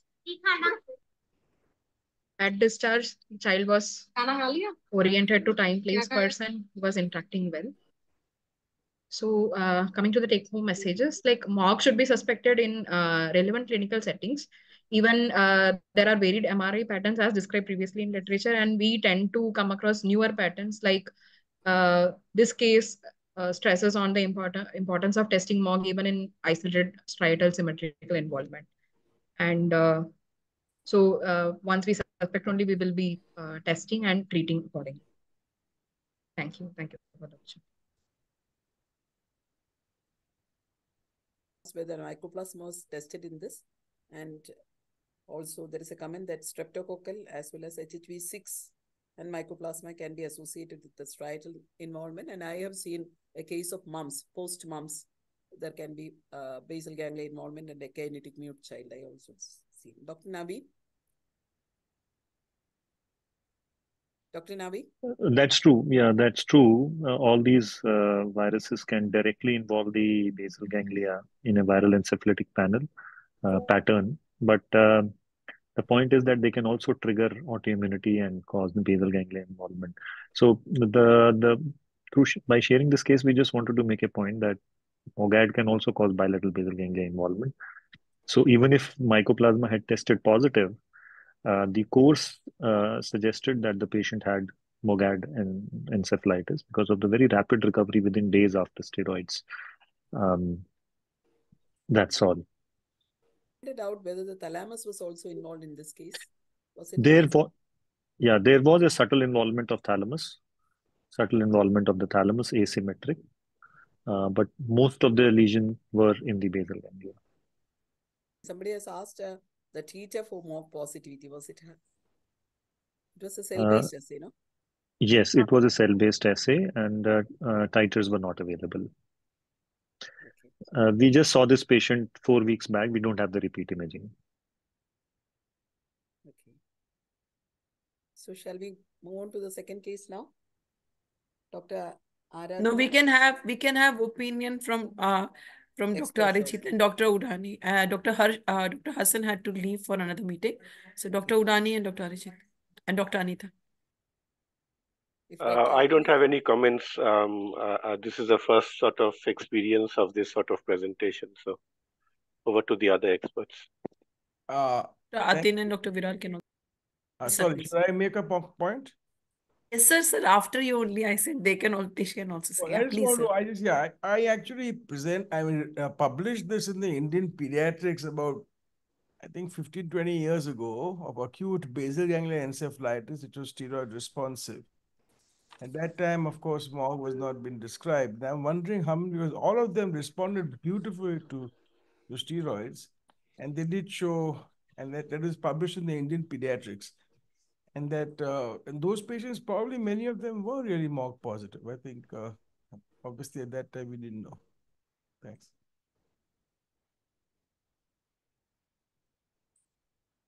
Dr. Atin, somebody has asked how frequently we have to, or do we have to do repeat imaging in case of MOGAD? Right, ma'am. So actually, it's basically, we do not do a routine follow-up imaging, I think, at our institute also. It's more based on symptom or relapses. If the patient responds, then we do not do a repeat imaging to look for lesion load or silent lesions, as we may call. It's only if the symptoms relapse, then we do. And we have seen patients having relapse, although it's said that the MOG lesions typically resolve well, but in children, there are relapses which are seen, and we have our experience in children with relapses in different locations compared to the initial load, but they again responded very well without any significant sequelae. So if it is clinically indicated, we do image them, but not on a routine follow. Vishrup and Naveen both have their hands raised. Vishrup and Naveen. So just agreeing with Dr. Atin, MOGAD is not a disease with radiologically isolated syndrome. So we only repeat imaging if there is a clinical relapse. Dr. Bishuru? Yeah, one thing that Dr. Naveen said, I just wanted to say the same thing. And secondly, what Udani sir made a point, we also had, this anti-basal ganglia encephalitis, which responded to steroids, which had striatal involvement. And this was happening around 5-6 years back. There was a lab which was doing anti-basal ganglia antibody, and it was, directed against the respiratory enzymes. And then again, this particular concept, I think, has faded away with emergence of MOG. But then at that point of time, MOG was not available, but that child turned out anti-basal ganglia antibody positive, which was directed against the respiratory chain enzymes, that particular group of antibodies.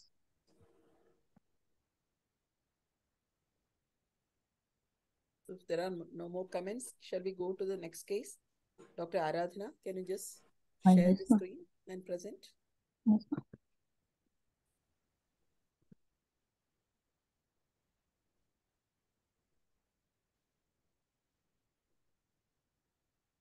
good evening, everyone. I'm Dr. Aradhana from AIIMS New Delhi. I'll be presenting a case of recurrent ADS, emphasizing on thinking beyond obvious. So our child was a 16-year-old boy who was under our follow-up since 2018 and was being treated as a case of recurrent demyelination. It was a case of recurrent acquired demyelination syndrome with presentation of recurrent optic neuritis. His initial neuroimaging had shown a lesion in the left thalamus along with right optic neuritis, but later imaging had suggested left followed by bilateral optic neuritis. And his OCB was positive and MOG and aquaporin 4 levels were negative. He had had multiple relapses and was being treated on the lines of pediatric onset MS with oral and pulse steroids, azathioprine, and rituximab, and was in remission for the last 2 years. Then in November 2022, he presented to an outside hospital with complaints of fever and headache for a month. He also had decreased speech output for 15 days and right upper and lower limb weakness with facial deviation for 1 week. At that time, on examination, he had right facial Yeoman palsy and right hemiparesis. So outside, he was treated for hyponatremia, and based on the clinical findings and the repeat imaging characteristics, they had considered a possibility of a relapse, and they had planned to start pulse steroids for the child. However, since they were a follow-up at AIMS, so they wanted to shift to AIMS, so parents then presented to AIMS. At AIMS, when we reviewed the imaging of the child, the imaging showed right ring-enhancing lesions in the left basal ganglia and the internal capsule region on T1 contrast-weighted images. On T2 images, there was a heterogeneous iso-intense lesion. So since the lesions were typically involving the gray matter, and also they were not the characteristic open ring ring of enhancement type picture, but there was a complete thick ring of enhancement, and on T2 also there was a heterogeneous iso intensity. So possibility of an infectious etiology was more likely. And also the child had an immunocompromised status, and there was a preceding history of fever. So we considered the possibility of a fungal abscess and other possibilities like parasitic infection, toxoplasmosis, tubercular abscess, and partially treated bacterial abscess were also considered. So we went ahead with other blood and CSF investigations. The child had a normal counts. His CRP and procal levels were normal. On CSF examination, he had no cells, sugar and proteins were normal, but CSF pan fungal PCR was positive. However, CSF cryptococcus and galactomannan were negative, acanthamoeba and TB workup was also negative. So based on the diagnosis of a fungal abscess, we continued treatment. So initially the child was on meropenem and vancomycin. After these results, we discontinued the same. And we continued the child on voriconazole and liposomal amphotericin B for 4 weeks. And after that, he was switched over to oral voriconazole for next 2 weeks.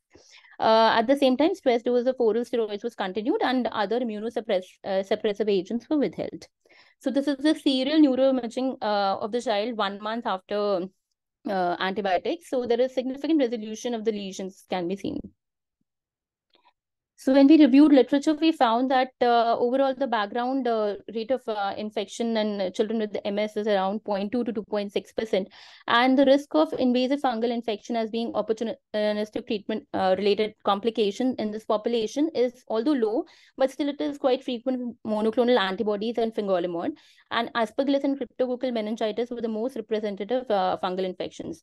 Also, another study had pointed out that among the various agents used, rituximab had the highest adjusted rate of infections. This is a table showing the garden variety of infections, which can be seen with the use of these various agents. Then subsequently, in Jan 2023, that was around 1.5 months after this event, the child again presented to us with pain in bilateral lower limbs for a week, with a history of frequent falls while walking for 1 week. So he was now walking with assistance and was having difficulty in getting up from sitting to standing position. At this time on examination, the child predominantly had proximal muscle weakness with the shoulder and hip power of around 4/5. And he also had hyperreflexia. Tone was normal. The sensory system was intact, and there were no cranial nerve deficits. So in view of reduced immunosuppression for the past 1.5 months, we considered a possibility of a relapse of MS. And we also considered maybe there was progression of a fungal abscess. So we went ahead with blood investigations and repeat neuroimaging. And at the same time, we also started the child on IVIG and possibility of a relapse. During those investigations, we found that the potassium level is 1.7. So at that time, we also concurrently started with hypokalemia correction. However, the repeat neuroimaging that was done, it showed almost complete resolution of the fungal lesions, and also there were no new lesions for suggestive of a relapse.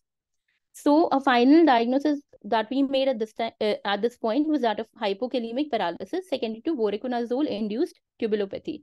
We continued potassium correction and along with ECG monitoring, and the child's weakness improved over the next few days. Post discharge, we continued the child on potassium supplements, and also we stopped voriconazole in view of clinical and radiological resolution.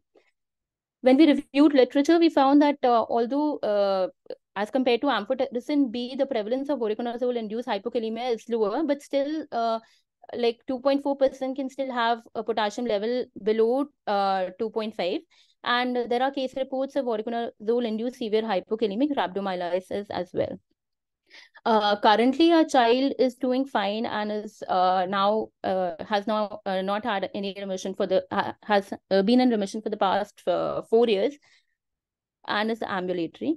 So to conclude, I would like to summarize that when treating a chronic immune mediated disorders, the child will be presenting with intermittent new onset focal deficits, but every time they will not be relapses. We should always keep in mind other possibilities like treatment related opportunistic infections, metabolic complications, and multiple drug interactions. Thank you. Thank you. That was a very good case with a lot of learning points. Dr. Vishnu? Aradhana, stop sharing the screen. Nothing much to add. I think Dr. Aradhana presented well. So the main, learning message from this case was that every time a child with a chronic immune-mediated disorder comes to you with new onset focal deficits, just don't think about it as, some relapse which has happened of the primary disease. It could be something related to the treatment that is going on. And so this was the only thing that we wanted to highlight, that it's not just the primary disease. We need to think about the secondary complications as well as the drug interactions and drug-related complications which can happen in these children with chronic disorders. That's it. Thank you, Dr. Mini. Thank you. Dr. Shefali, shall we go to the last case? Yeah, we can just ask Arijit, Atin, Viral, and Dr. Anita. Anybody wants to say something? Dr. Yeah, I think it was very well presented case, a complicated case, and I think Bisharut summed it up very well, so nothing extra to add. Thank you. We can go to the next. Yeah. Last presenter, Dr. Kanta Kumar. Yes, ma'am.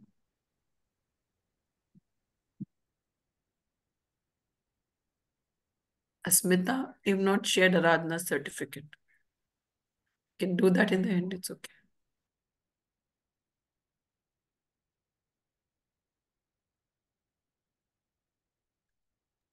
Yes, sir, your screen is visible. Yeah. Good evening, everyone. I'm Dr. Kalla. I'm a resident from Storpur. Today I will present two interesting cases: status epilepticus, mortality, and inflammation. Let me start with the first case. We had a 10-year-old girl who was pre-morbidly normal, with full cranial transition and very development.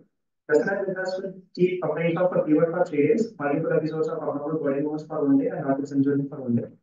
Her illness started as a fever, which was low grade, and it was persistent over the next 2 days. On day 2 of further illness, the child had right focal seizure, and the child was admitted in a nearby hospital. The child was coded with levetiracetam. And on day 3 of illness, the child started having altered syndrome. Initially, the child was drowsy, was confused, had irrelevant talks, and she had one episode of left focal seizure, for which the child was started in liposome.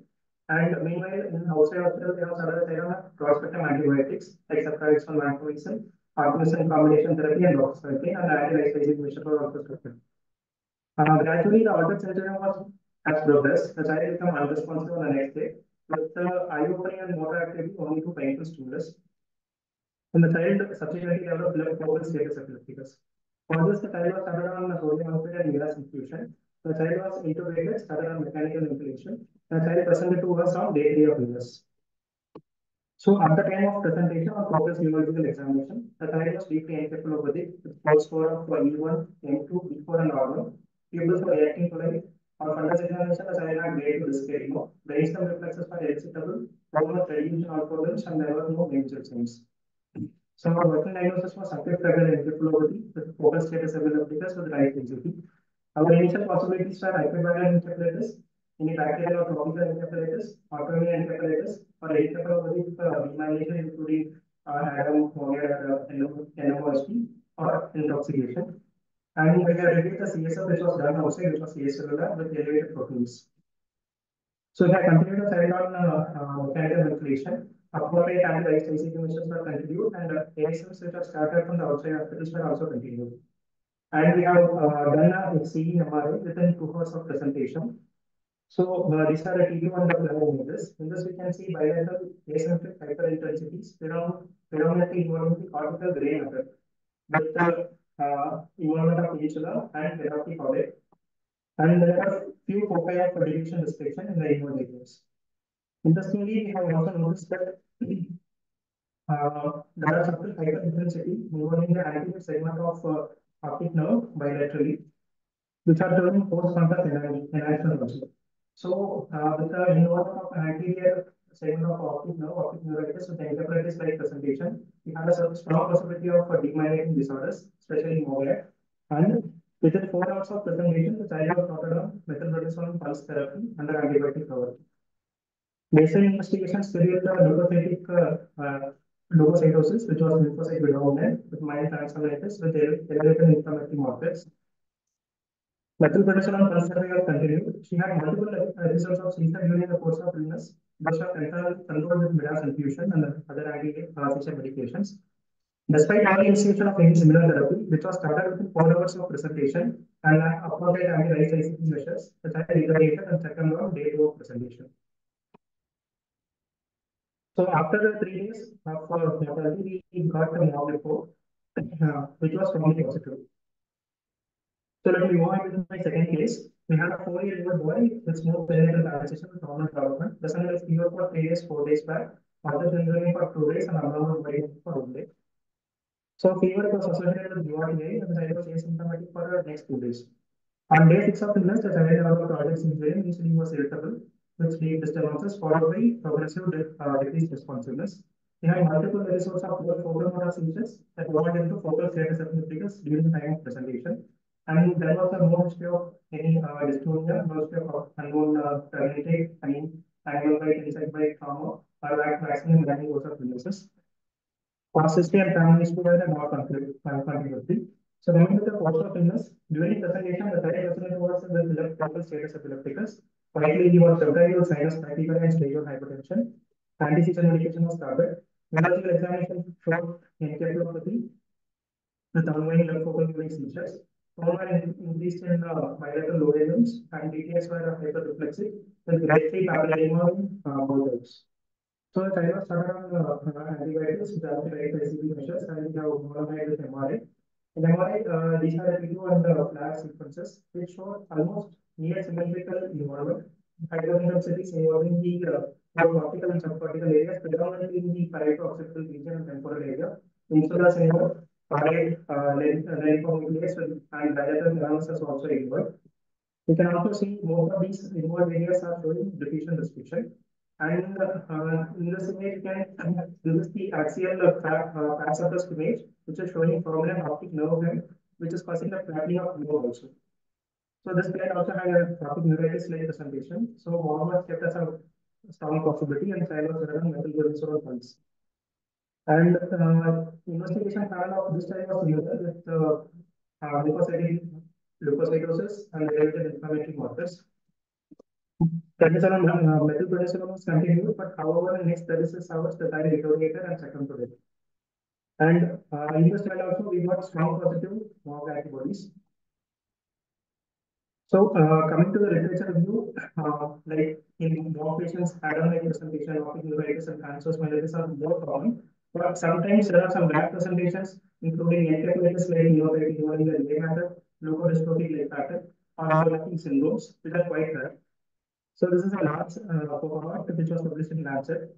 In this, they have done a demyelination panel in 296 encephalitis patients, but only 7 patients had more antibody, more positive. So optical gray matter involvement is quite rare in more, and among them only 14% had status epilepticus. So status epilepticus like presentation is also quite rare in more associated disease. And they have also delineated the phenotypes with four outcomes. So those patients, those cohort of patients who had diffuse cortical involvement and encephalopathy-like presentation had poorer outcomes, and even more local dystrophy-like pattern had poor outcomes.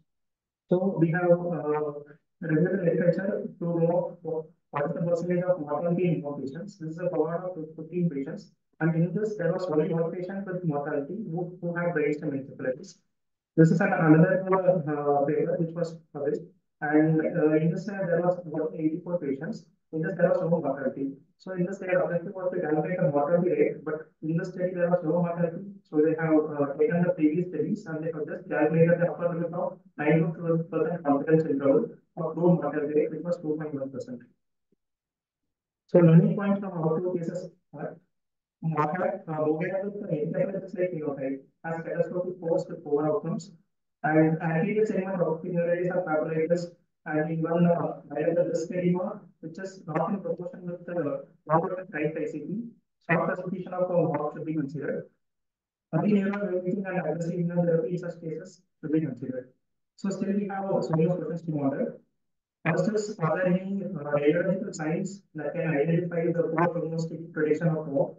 And should be considered upfront second line immunotherapy like tocilizumab or even plasma exchange in research settings in cortical enterprises or status of clinical state presentation, as we do in AIM.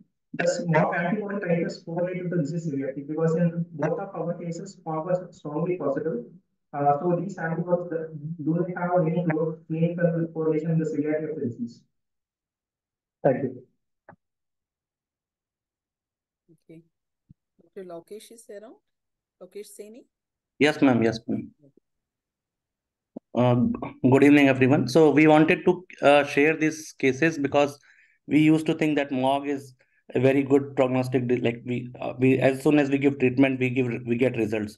But we saw these two kids have a severe presentation, and we suspected early. We gave treatment early, but despite that, these two children has relentless progressive course, and they succumbed.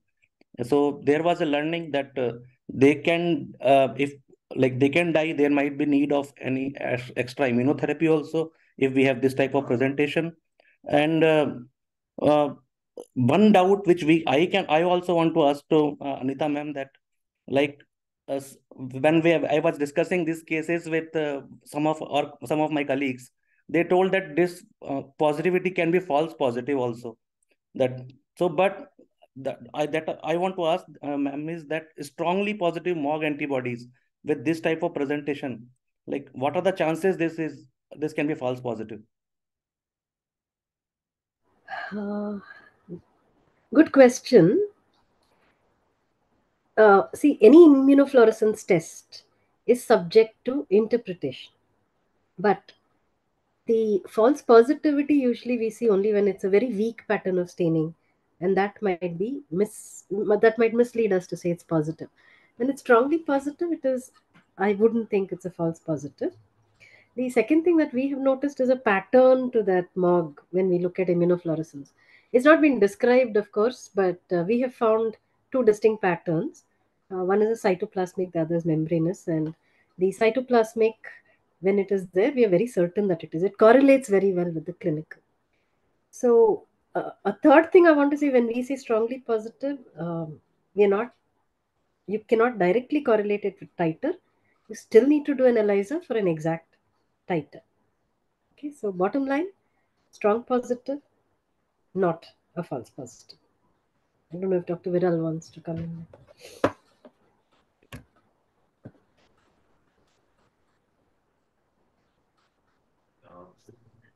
Dr. Viral, you want to say something? And Sangeeta, you wanted to make some comment too after Dr. Viral. Dr. Mini, you are muted. Dr. Sangeeta has commented that looks like flames, and Dr. Kalpana also has commented that looks like MOGAD. Yes, Dr. sir. Sangeeta and Dr. Kalpana, do you want to add? Ma'am, I want to make a comment. Yeah. So flames like usually have a biphasic kind of presentation and usually focal, but this child has a diffuse involvement in neuroimaging, you can see. And status was focal, but changes are everywhere. So maybe it is like extension of that flames, and it will get a new name in future. like flames. Sangeeta, you want to add anything onto it? Sangeeta? No, ma'am. No, ma'am. I just wanted Atin sir's opinion whether it can be called as flames based on the clinical as well as radiological findings. Sorry, can we just go back to the image again? I maybe want to have a closer look again, if it can be shared. Yes, sir. No, no, Yes, वैसे it's actually it's flames is also one just pattern which has been described. It is difficult to make a diagnosis based on that only for Bogat, and as has been told, it clearly mimics. It's difficult to was contrast done here? No, next image. Yeah, so we also would require even leptomeningeal enhancement to be shown to be slightly more specific. This is actually a non-specific pattern only. Could be like flames, but we are not sure about this. Any encephalitis can actually have this type of a picture. So just encephalitis to differentiate from a MOG encephalitis, these are not enough. But yes, anterior papillitis is something which has been shown here, and the clinical combination together would we can suggest, because this is one pattern which is definitely described in MOG. We know, and especially if we give contrast and we show leptomeningeal enhancement also, that's also helpful in showing this. So this is the pattern which helped us actually, and that is why we have sent MOG and started immunotherapy. And we got these reports post-mortem for both the kids. So that is the early suspicion we based on this finding only. Yes, sir. Right. Kalpana Vijay, you wanted to say something, and Ranjit has asked what KT tried. Cyclo were given and HSV PCR done for this. Yes, ma'am. Yes, ma'am. Because we were obviously not 100% sure that this is we have covered with everything and also given pulse. Dr. Kalpana?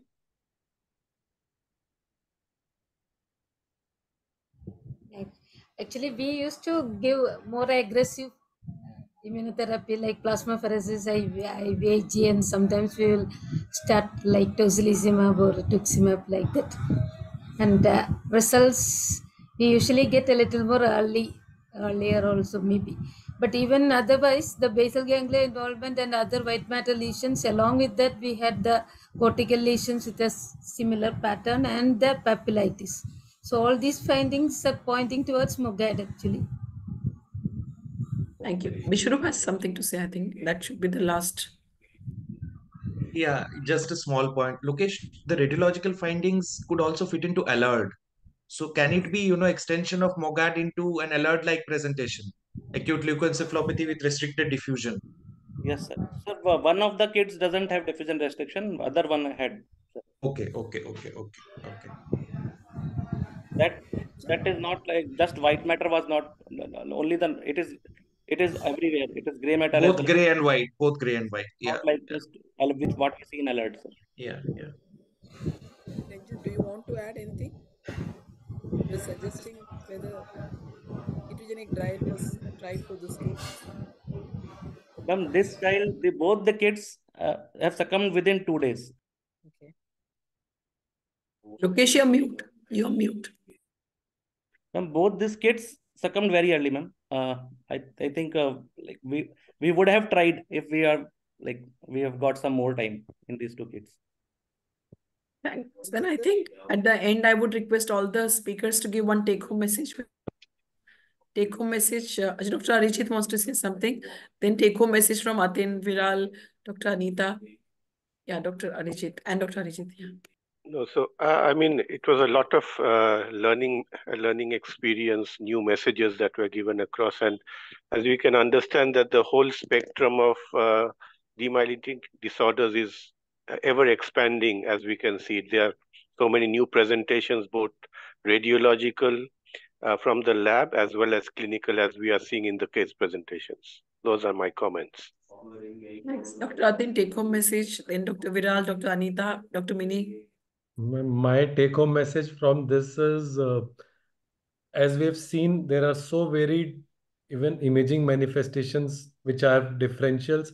A very strong clinical radiological correlation is required. If you just, which happens in some institutes, just send the form, writing query this, the radiologist reports based on what he feels are right or not.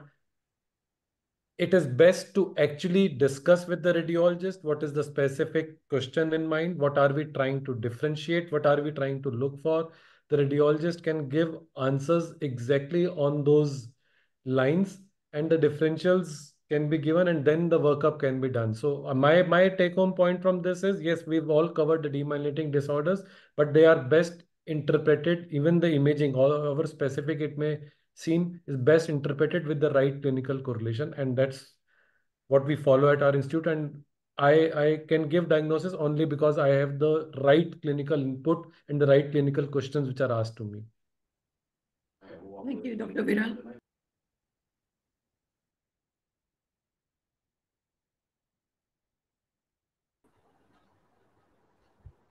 Dr. Veera?